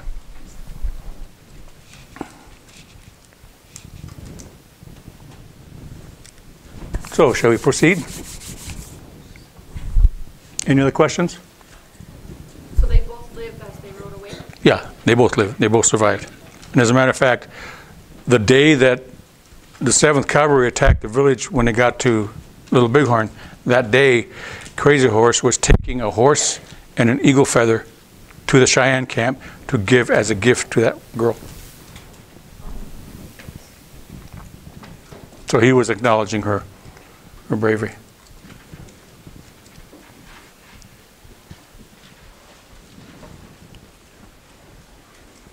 There were times when things happened when there had to be more control, more organization.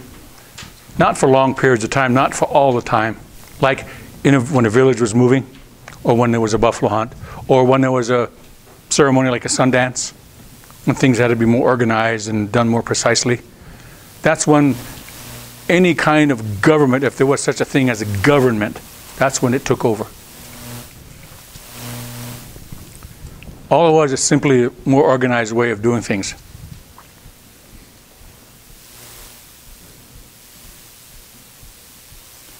So several groups of men then were put in control. The first group was called Wakichunze. And it simply means someone who issues instructions, gives orders, usually from the Council of Old Men, who would pass on instructions or orders to the people.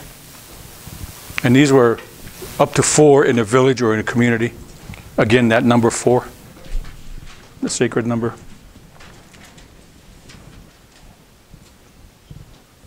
And these were not just anybody. There were people who were experienced, who had common sense, had good standing in the community, were respected, so people would listen to them when he talked. Wakichunza.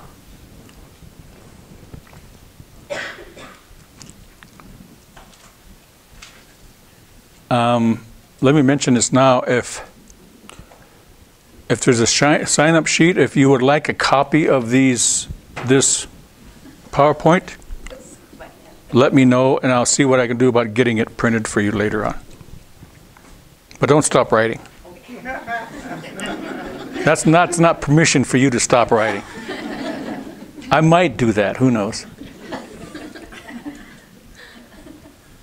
So Wakichunza, they were part of the governing in certain circumstances. And another group was called the Nacha, or the Nacha. And that means simply a leader, or group of leaders that were called upon in certain circumstances. And they were always there. If they had done it before, they were available to do it again. But they had a slightly different responsibility. They were sort of in charge of what was going on all the time, about keeping track of it, knowing where the enemies were, knowing where the buffalo were, that kind of stuff. And if there are any problems, then it was your job to think of ways to mitigate it. And they had a very special responsibility. These Nachas selected a group of young men called Wicha Yatampicha. The last phrase, the Wicha Yatampicha. Anybody know what that means? Wicha we know is men, male, young men. What does Yatampicha mean? Anybody know? It means praiseworthy. Men who are praiseworthy, and there's a reason for that. I'll let you know in a few minutes. So these guys would take control, the Wakichunza and the Nacha. And then these guys, the Akichita. They were the enforcers or the protectors, kind of like policemen. If you want to use that as an example, they were sort of like policemen. But for example, when a whole village was moving and there are all these horses and people and kids running around all over the place, somebody had to keep order. Somebody had to protect people while they were moving. That was their job. And they were usually younger men, younger warriors. Or a whole warrior society, or more than one warrior society, sometimes was selected to do that during the village movement or during a buffalo hunt. That was their job. Now, there's been some confusion over this word, akichita. Today, it's evolved to mean somebody who is in the service, somebody who is serving on active duty, be it the Navy, the Army, the Marine Corps, whatever, Air Force. And people are beginning to confuse the word akichita with warrior or zuyawichasha. They're not the same. I'm sure the guy who functioned as an akichita in these circumstances was a warrior, was a fighting man. But today, I mean, we have to remember those words mean two different things. Akichita does not mean warrior. I've had arguments with people who say, yes, it does. Because my son served in the army and he was an akichita, therefore he was a warrior. Maybe in a broad sense, especially if you see combat. But in the old days, there was a distinction. Being an akichita was just for a short duration of time. A warrior was a warrior all the time. Two different things. So it's okay to be an akichita today. Just be aware of the slight difference in meaning.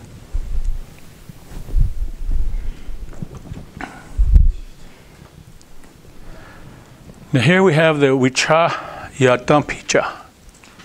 Someone worthy of praise. And they were selected, usually 4, every 4 years.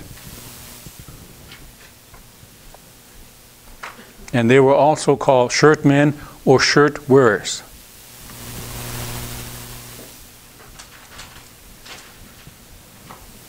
Wichaya Tampicha.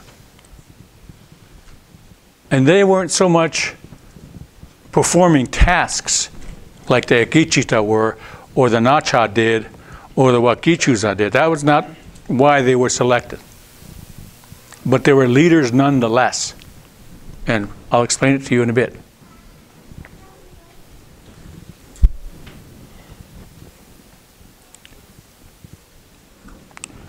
Crazy Horse was one of these individuals.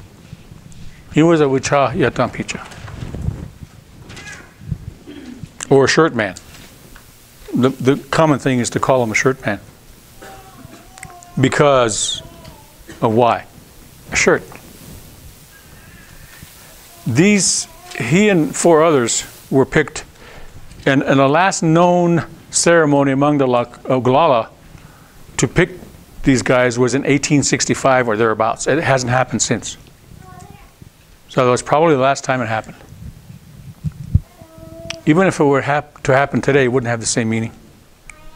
But this was, as far as we know, the last time it ever happened. Somewhere in Wyoming. Because that's where the Oglala were. So why were these guys picked? They were picked because they had a good reputation. They were on the rise as leaders. They were beginning to form a reputation as a good fighting man, as a good hunter, as a good person with a good standing in a community. But more important, they had a lot of potential to be a leader, to be a good man. So that's why they were picked. And people would say, well, pick this man or pick this man. They would say, well, this young man is a good man, pick him. But it was the Nacha who decided who they ultimately picked. Every 4 years. So it couldn't be just anybody. It couldn't be my brothers-in-law, you know that.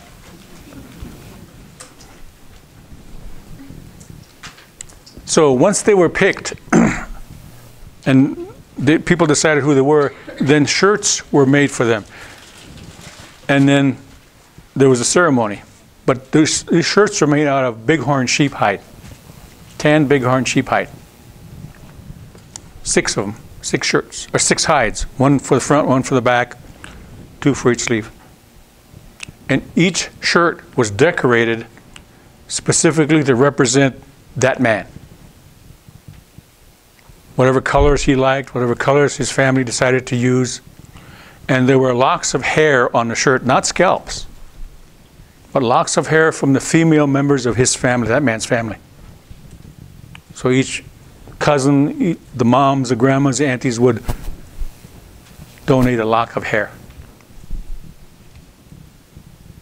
And each lock of hair represented a significant accomplishment that that young man had attained up to that point in his life. So they weren't scalps. It was said the shirt that was made for Crazy Horse had about 100 locks of hair. Across his chest, down the sleeves, and on the back. So you can see what kind of stuff he achieved even at a very young age in his early 20s. At this point, he was probably 21, 22, somewhere in there. And these individuals were very important because they had a very special role to fulfill. Interestingly enough, when the Nachas approached him and said, "You have been selected to be a shirt man," he said, "No, heck, not me. I don't want that." Because he knew what it was all about. No, heck no. Go away. I don't want it. Or words to that effect. Or he probably said, "Do any?" "No way." But his dad talked him into it. And this is why. This is what they had to be and do. And imagine a big ceremony, you know, where there's food and there's later on there would be a dance and a lot of talking. And all these guys were put in the middle of the village, in the middle of all this going on. They were put on elk-hide robes so everybody could see them, to know who they are. Everybody knew them. And then an old man would get up and say this to them. To wear the shirts, you must be a man apart from the ordinary. You must help others before you think of yourselves. Help the widows and those who have little to wear and to eat, and have no one to help them or speak for them. That's kind of cool, isn't it? This is what was expected. This is what was expected of everybody, obviously. But these young men were picked to do this as an example for everybody else for the rest of their lives. Would you want that responsibility? And the reason they were called Wichaya Dampicha is they wanted to. They were obligated to live a life that was worthy of praise, so people would look up to them as examples. I wouldn't want to have that responsibility. I make mistakes all the time. I don't want to be scrutinized every day of my life. And that's what they were. Do not look down on others. What does that mean? Do not look down on others. Don't judge people. Don't belittle them. Don't ridicule them. Don't bully them. Do not let, or see those who look down on you. What does that mean? Somebody calls you a twerp, you ignore it. And do not let anger guide your mind or your heart. Keep your cool in any situation. Is that good advice? Sure it is. For everybody. And be generous, be wise, and show fortitude. What's fortitude? Kind of a quiet strength. Be strong quietly. Be generous, be wise, and show fortitude so that the people can follow what you do. And then what you say. So these people who were appointed to us, everybody was watching them, so they had to do the right thing. So they could be an example for everybody else. That's why this last line is important. So that people can see what you do. And only after you've done and you've proven yourself, then people will begin to listen to what you have to say. There are a lot of people who talk the talk, but they can't walk the walk. It should be the other way around. You walk the walk, and then you talk the talk. Right? That's what these guys had to do. So that's why Crazy Horse didn't want any of this. But he gave in, and he did. He gave into it. You want to be a shirt man? Or shirt woman? Was the responsibilities for the women exactly the Yeah. same? See? This was something everybody had to do. Everybody had to aspire to. But these guys were the ones who set the standard, where they're expected to. I wouldn't want to do that. I wouldn't want to be given that responsibility. I would never be selected, but if it was offered to me, I'd say, heck no. I don't want it.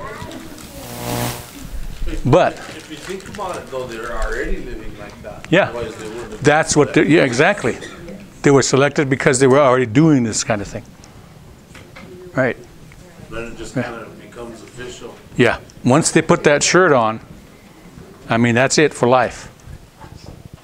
Crazy Horse gave up his shirt later. You know the story of that? Crazy Horse gave up his shirt later, 3 years later, because remember the girl he wanted to marry and was married off to someone else? She divorced her husband in the way Lakota women were able to divorce in those days. She put all his belongings outside the teepee. Sounds a little familiar, doesn't it? Well, I don't know if she burned them, but she put them outside. His name was No Water. Her black buffalo woman's husband was named No Water, because she had never forgotten about Crazy Horse, because they were childhood sweethearts, and they ran away together. Black buffalo woman and Crazy Horse took off somewhere, but No Water couldn't let her be. So he followed them, and he found them, and he walked into their lodge and shot Crazy Horse in the face with a handgun. .32 caliber gun. Shot him right here, and a bullet came out this way. He almost died. She went back to her husband, just so to protect him, quiet things down, because obviously when something like this happens, all the factions emerge. People want to fight right away. She did that to avoid bloodshed. She went back to her husband. Took a long time for Crazy Horse to recover. That was a serious wound. Shot in the face, come out over here. Broke the back part of his jaw. He had a scar the rest of his life. After several weeks, he recovered. He was sort of ashamed. And there was talk, well, you know, he let us down. He didn't live up to what we expected of him. And they were right. And he knew it. So unselfishly, maybe someone would say, no, that shirt is mine no matter what. Because it was certainly a status symbol to be a shirt man. But he gave it up. He gave it back. I don't know whatever happened to that shirt. Stories don't verify that. But he was sensible enough and humble enough to give it back. Owned up to what he did. So that was sort of an example as well. Even though he made a mistake, he owned up to it. So, we've been talking about different kinds of leaders and their responsibilities, the leadership hierarchy among the Lakota. But how do you get to be a leader?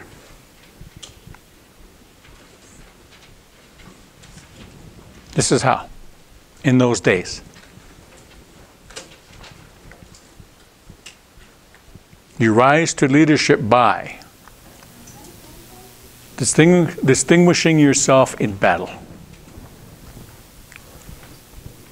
by developing experience,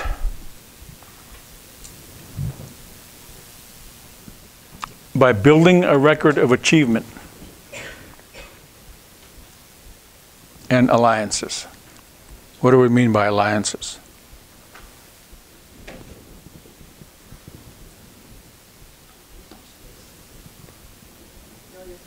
Know your friends. Know people. Who you get along with. Who you know. Their strengths and weaknesses. So are these, except for maybe the first one, are they sensible things for us to do? I mean, battle can mean something else. Working against the pipeline, for example. That's a critical issue. Standing up against that. Doing something to demonstrate that you're opposed to that. Or domestic violence or whatever. Distinguish yourself by doing something, and then people notice you. The purpose is so people can see what you've done. So that when a situation develops, they say, oh yeah, remember that person, remember that woman, remember that man, they did this back then, they did this, they stood up for us, they said this, they went on this walk to demonstrate, they marched here, whatever. And then develop experience. How do you develop experience? You do stuff. Learn lessons. Become educated. Fail. Be involved. That's how you develop experience. We're all of us works in progress, are we not? Is there ever a point where we're going to reach where we're going to know everything we're ever going to know? Hell no. We're all works in progress. Well, my brothers-in-law will say, yeah. But they're right. They're the smartest they'll ever be. They'll never be any smarter. But we're all works in progress. We need to keep developing experience from any age on. Everything we do, good and bad, teaches us something. It teaches us how to do something or how not to do something. It all counts. That's experience. Well, I suppose being able to do that too, because there's some people who do the same thing over and Yeah. over. It's not good. No, you're right. And over time, you build a record of achievement. Remember the locks of hair on his shirt? Those are all symbols of achievement. Something that he did. Something that people saw that he did. And it didn't always have to be in battle. It could have been the time that he brought an elk back to this old couple and left it on their doorstep. He did that a lot. And gathering wood was a woman's job, but guess what he did? He would always gather wood for the old folks. So over time, people knew him for those things.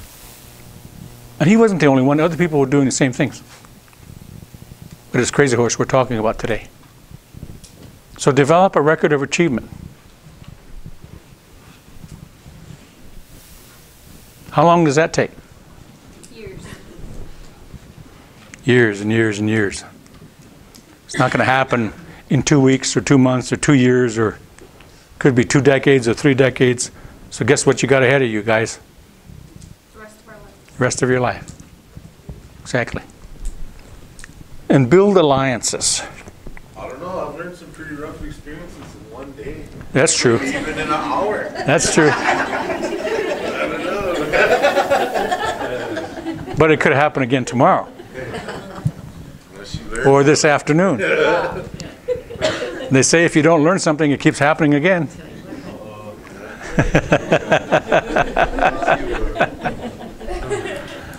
What do we talk about when we say build alliances? What are alliances? Networks? Just knowing people, right? People you've worked with, gone to school with, been involved in sports with, and you know them, what they're capable of, how they think. That's alliances. I suppose keeping them really strong too. Yeah, keep them strong. Maintain those alliances.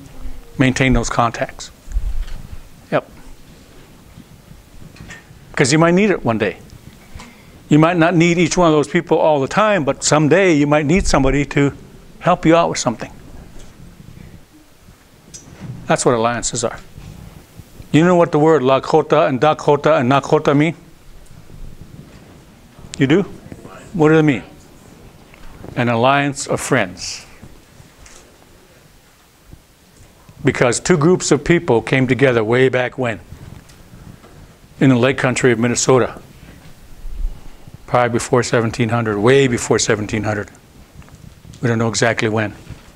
Two groups of people, one from the east, one from the north. And they met, and over time became friends. We don't know what they called themselves before that, but out of that alliance came the names Lakota, Dakota, and Nakota. And what do those three things represent? Three dialects of a language that evolved out of that alliance. Two different groups, and the three dialects evolved. And there's differences in those dialects. We Lakota, for example, the word for knife is mila, M-I-L-A, mila. And for the Nakota and Dakota, it's isa. It's a whole different word. It means the same thing. So those kind of clues tell a linguist who studies languages that at one time there were broad differences, but then they merged into one parent language. And fluent Lakota, Dakota, and Nakota speakers understand one another. I was in Lake Andes the other day, and one of my former students from way back when I taught at the university, Faith Spotted Eagle, is a D speaker. She spoke in D, I spoke in L, but we understood what we were saying. Nobody else did. So, are these things, can we use them today? Yeah. Do you necessarily have to be a leader to use these things? No. They're a good idea just to be part of you, who and what you are, depending on what you're doing with your life, what you're involved with. Just good common sense. So, we're going to take a lunch break in a little bit, I think. There's good lunch going to be served. We have a lot more material to cover, so we're going to start with, in studying the life of Crazy Horse. Of course, nothing is documented, at least not on our side. Washichus think they've documented his life, but they really haven't. When you study his life, and maybe other people will come to different conclusions than I have, but I looked at him as a leader, and because I was curious about what made him work as a leader. What was it that worked for him? What made him such an effective leader? Even at a very young age. He achieved leadership status that it took others 30 and 40 years to achieve. By the time he was in his mid-20s, he was a significant military leader and a civilian leader as well. Very few people fulfill both civilian and military leadership. He was one of the few who did. Sitting Bull was one of the others. What enabled him to do that? That's the question I had. And I looked at how he was raised, the influence of his family. Remember that circle I showed you? That all had an impact on him. And not just on him, everybody in those days. Men and women, boys and girls, were given the same opportunity. But there were differences where he was concerned. So I was able to see 4 things about his record as a leader that are important to me, that I think can be important to other people. And I've written a book about it. It's called The Power of 4. I'm not espousing you go out and buy it. I'm just saying it's there. That's the reason I wrote the book, is because I tried to study the leadership record of Crazy Horse. So we'll start with the first one before lunch. I don't know about you, but I'm hungry.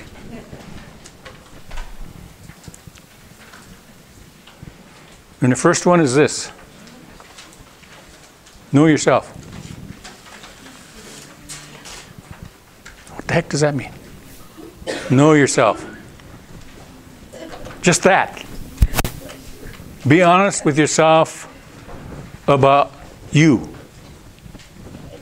How you think, how you do things, what pisses you off, what makes you happy. Know yourself. You don't have to tell the world, but be honest with yourself about yourself.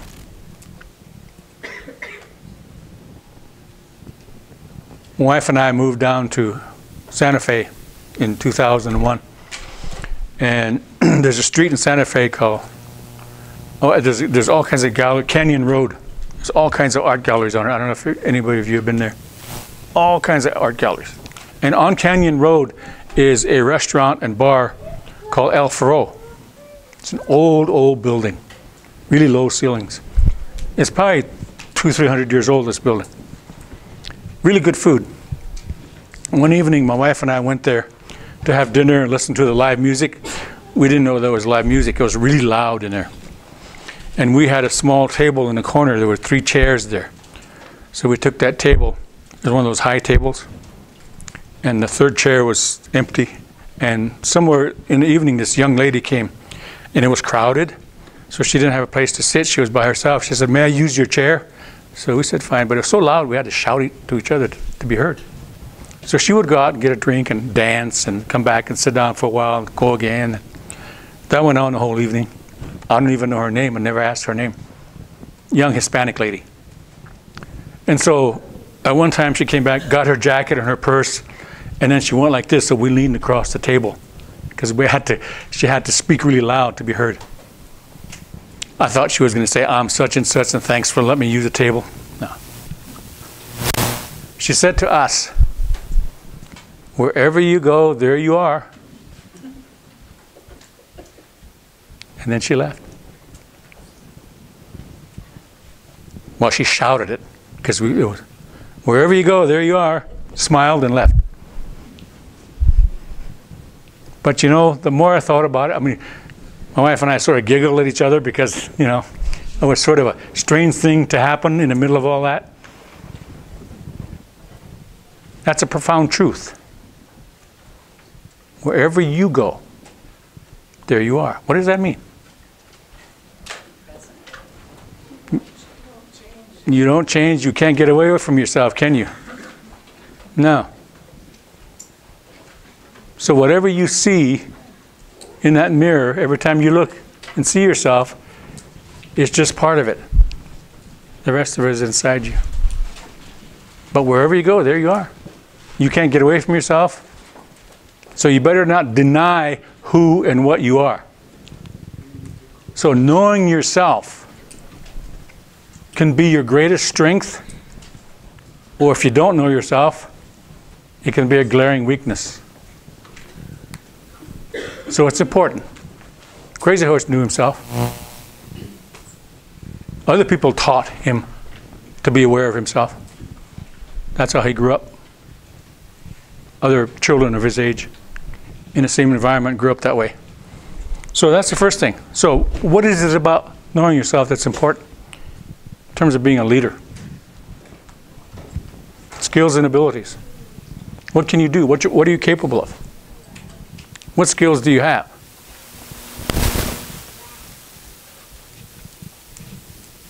Can you organize people? Can you convince people? Can you talk to people?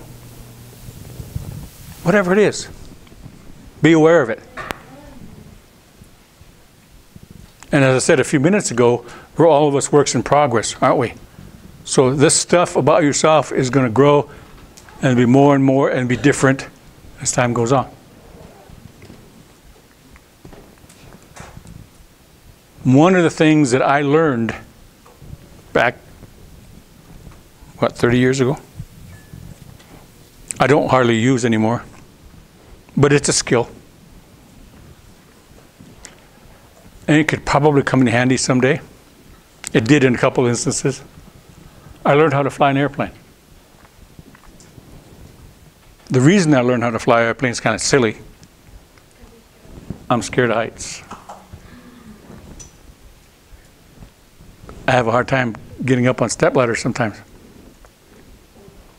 So I was working in Yankton at the time, and I was part of a program that I traveled a lot to Nebraska, South Dakota, and North Dakota. And sometimes I would charter a private plane, and they would fly me 2 reservations, then back to Yankton. So the guy who was flying me said, "Hey, Joe, why don't you learn how to fly an airplane? You can fly yourself." I said, "Are you kidding?" He said, "No, that's a good way for you to get over your fear of heights. It's one thing to sit beside somebody in an airplane when they're in control and you're not, than to be in control of the aircraft. Then it's not so scary." So, you know, he urged me, he kept me at it, so he taught me how to fly. I did. I learned how to fly an airplane. But the first time I soloed, took the airplane off the ground by myself, I was climbing up, I forgot everything. You ever have that happen to you? You can't remember everything? There's a moment, it certainly wasn't a senior moment, that might happen to me now, but then I just totally forgot everything. Just for a few seconds, I panicked. But it all came back. Obviously, because I'm here telling you about it. But it does help to be in control of the aircraft. And at one point, I was learning how to fly, to get an instrument rating, and to fly a twin-engine airplane. I have a license to fly a single-engine airplane. My son, Michael, who lives in Albuquerque, when he was a toddler, we went on a trip to Aspen, Colorado from Sioux City, Iowa. You know how sometimes they take the kids up to the cockpit and show them, give them little buttons and stuff. He went traipsing up there with my daughter, Kira. And he was proud of the fact that his dad was a pilot. So he told the pilot of the airliner, he said, "My dad can fly an airplane with 1 engine." So the pilot patted him on the head and said, "Okay, well, you tell your dad if I lose one of these engines, I'll come back and talk to him." And he came back and told me, "Dad," he said. So you should know what your skills and abilities are, whatever they are. You never know when you might need them. If I fly on one of those puddle jumper airplanes, like between Denver and Pierre or Denver and Rapid City, I know that if something went wrong, I could fly that airplane. So I feel pretty good. So what are your strengths?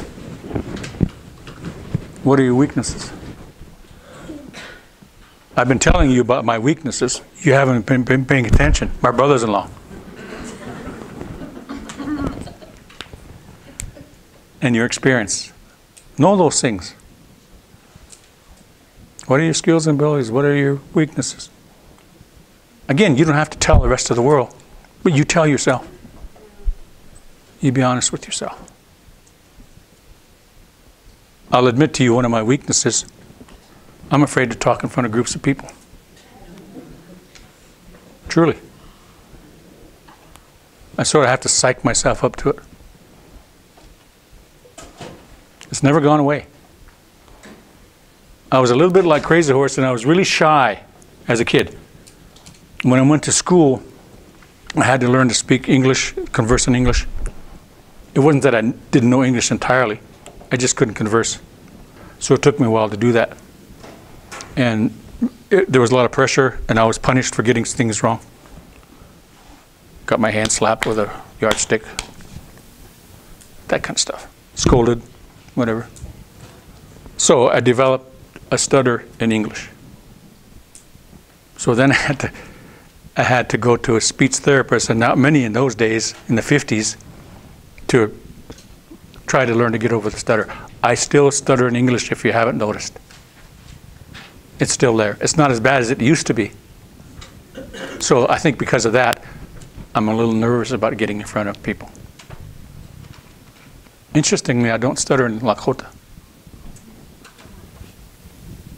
So I know that about myself, though. So I have to deal with it each time. And of course, my brothers-in-law, they're a big weakness. Can't do anything about them, though. And I've gone to school. I was a teacher until I realized how much work it was. Then I looked for other career paths. I've worked in the private sector. I've worked on movies, I've written screenplays, had a lot of interesting experiences. It all taught me something about myself, about the world. And all that's part of who I am. It can give me a certain amount of confidence, or it can put me in my place. But no matter at what point you are in your life, how old you are, don't think you know it all. Nobody ever knows it all. As my grandpa said to me when he was teaching me how to make a bow, I was feeling pretty proud of myself when he said, hey, remember, he said, I taught you all you know about making bows, but I haven't taught you all I know about making bows. So that's the way life is. You're going to keep learning. Don't ever stop learning, because you're going to build up the stuff, your experience. You're going to overcome your weaknesses and develop strength. You might even turn your weakness into a strength. But the bottom line is, be aware of who and what you are, and be honest with yourself about it. You don't have to admit it to anybody else. But be sure you're honest with yourself.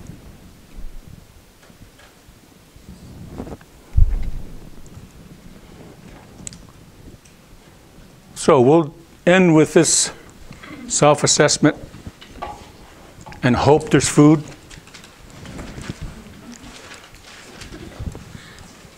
Ask yourself these questions. Do I have more strength than weaknesses? Or the other way around. Do I have more strength than weaknesses?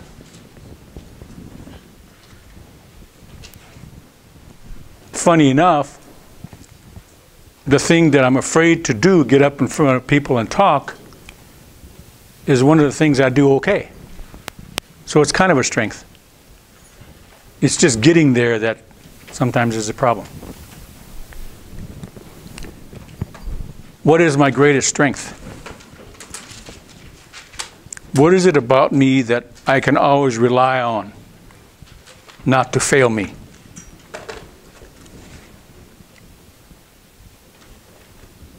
My wife was my literary agent. Her name was Connie. And literary agents work with publishers,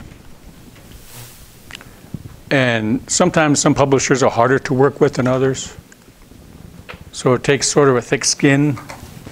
But Connie wasn't afraid of anybody. She would pick up the phone and call anybody. She wasn't afraid.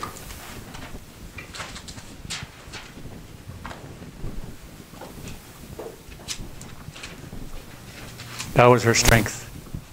She was absolutely fearless when it came to that. So because of that fearlessness, she was able to sell the idea for a book to a publisher in New York City. I know because I was there and I heard it. She sold the idea to a publisher and got a financial commitment in 5 minutes. And the book is called Keep Going. We walked into the appointment, and the lady's name is Patty Giff. She's still a friend. And she knew we were coming. She gave us coffee, invited us to sit down, and all Patty said was, well, what do you have on your mind? And Connie said, this is what I have on my mind. And told her about the idea of, there was no written proposal, nothing. She said, this is what Joe would like to write. This is what I would like him to write. And they talked about it, and 5 minutes later, the woman made her financial offer. Okay, we can do this for this much money. Connie said, no, how about this much money? I kid you not. It doesn't always happen that easy, but in that instance it did, because Connie was fearless in those situations. She just wouldn't take no for an answer. So that was her strength. We'll have strengths. What is it? It's up to you to figure out what it is. And what is my greatest weakness? What is your greatest weakness? What is it that I really need to work on to turn it into a strength? What is it I need to overcome? For Crazy Horse, you know what it was? his shyness. He really was very shy. But there were other traits that he had that sort of helped him overcome that. People responded to him, people gravitated to him in spite of that shyness. To some of the old people, that was an endearing quality. But for him, it was a weakness. And what values do I demonstrate and live by? What is a value? We'll talk about it later, but just what is a value? Anybody have any idea? The latest bargain at Walmart? Something that means something to you. That's a good way to put it. Something that is a strength, or could be a strength, or something you use. For instance, like, say, persistence. Like my wife. Persistence. That's a value. What about respect? Is that a value? Compassion? Love? Courtesy? We all agree, those are values, right? They're good things. And should they be a part of who we are? Should those things be a part of how we interact with each other, whether we know anybody or not, whether we know the person we're interacting with or not? Yeah. There are a lot more values than that. And we'll talk about that a little bit more. But that should be part of who you are. Those values. And if you use them and live by them all the time, people are going to see, oh, this young lady is very respectful. This young lady or this young man is very persistent. Those kind of things. Those are values. You don't have to be a leader, or you don't have to want to be a leader to have and live by those values. But you need to know what it is about yourself, what values you have, or you should learn.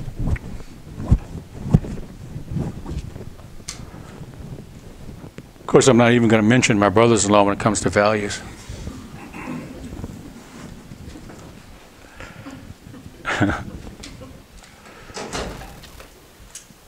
We'll get more into values later on.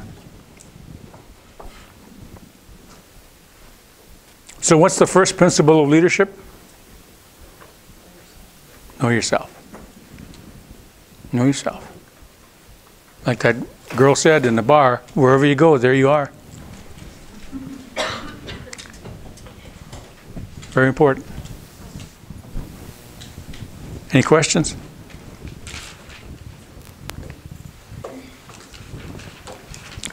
I always get worried when nobody says, okay, I have a question. Either you weren't paying attention or you're scared. Or don't care. Pardon me? Chewing on what you said. Yeah. Well, good. It's marinating, right? And marinating, yeah. That's good. That's good. Marinating is good. Percolating is good too.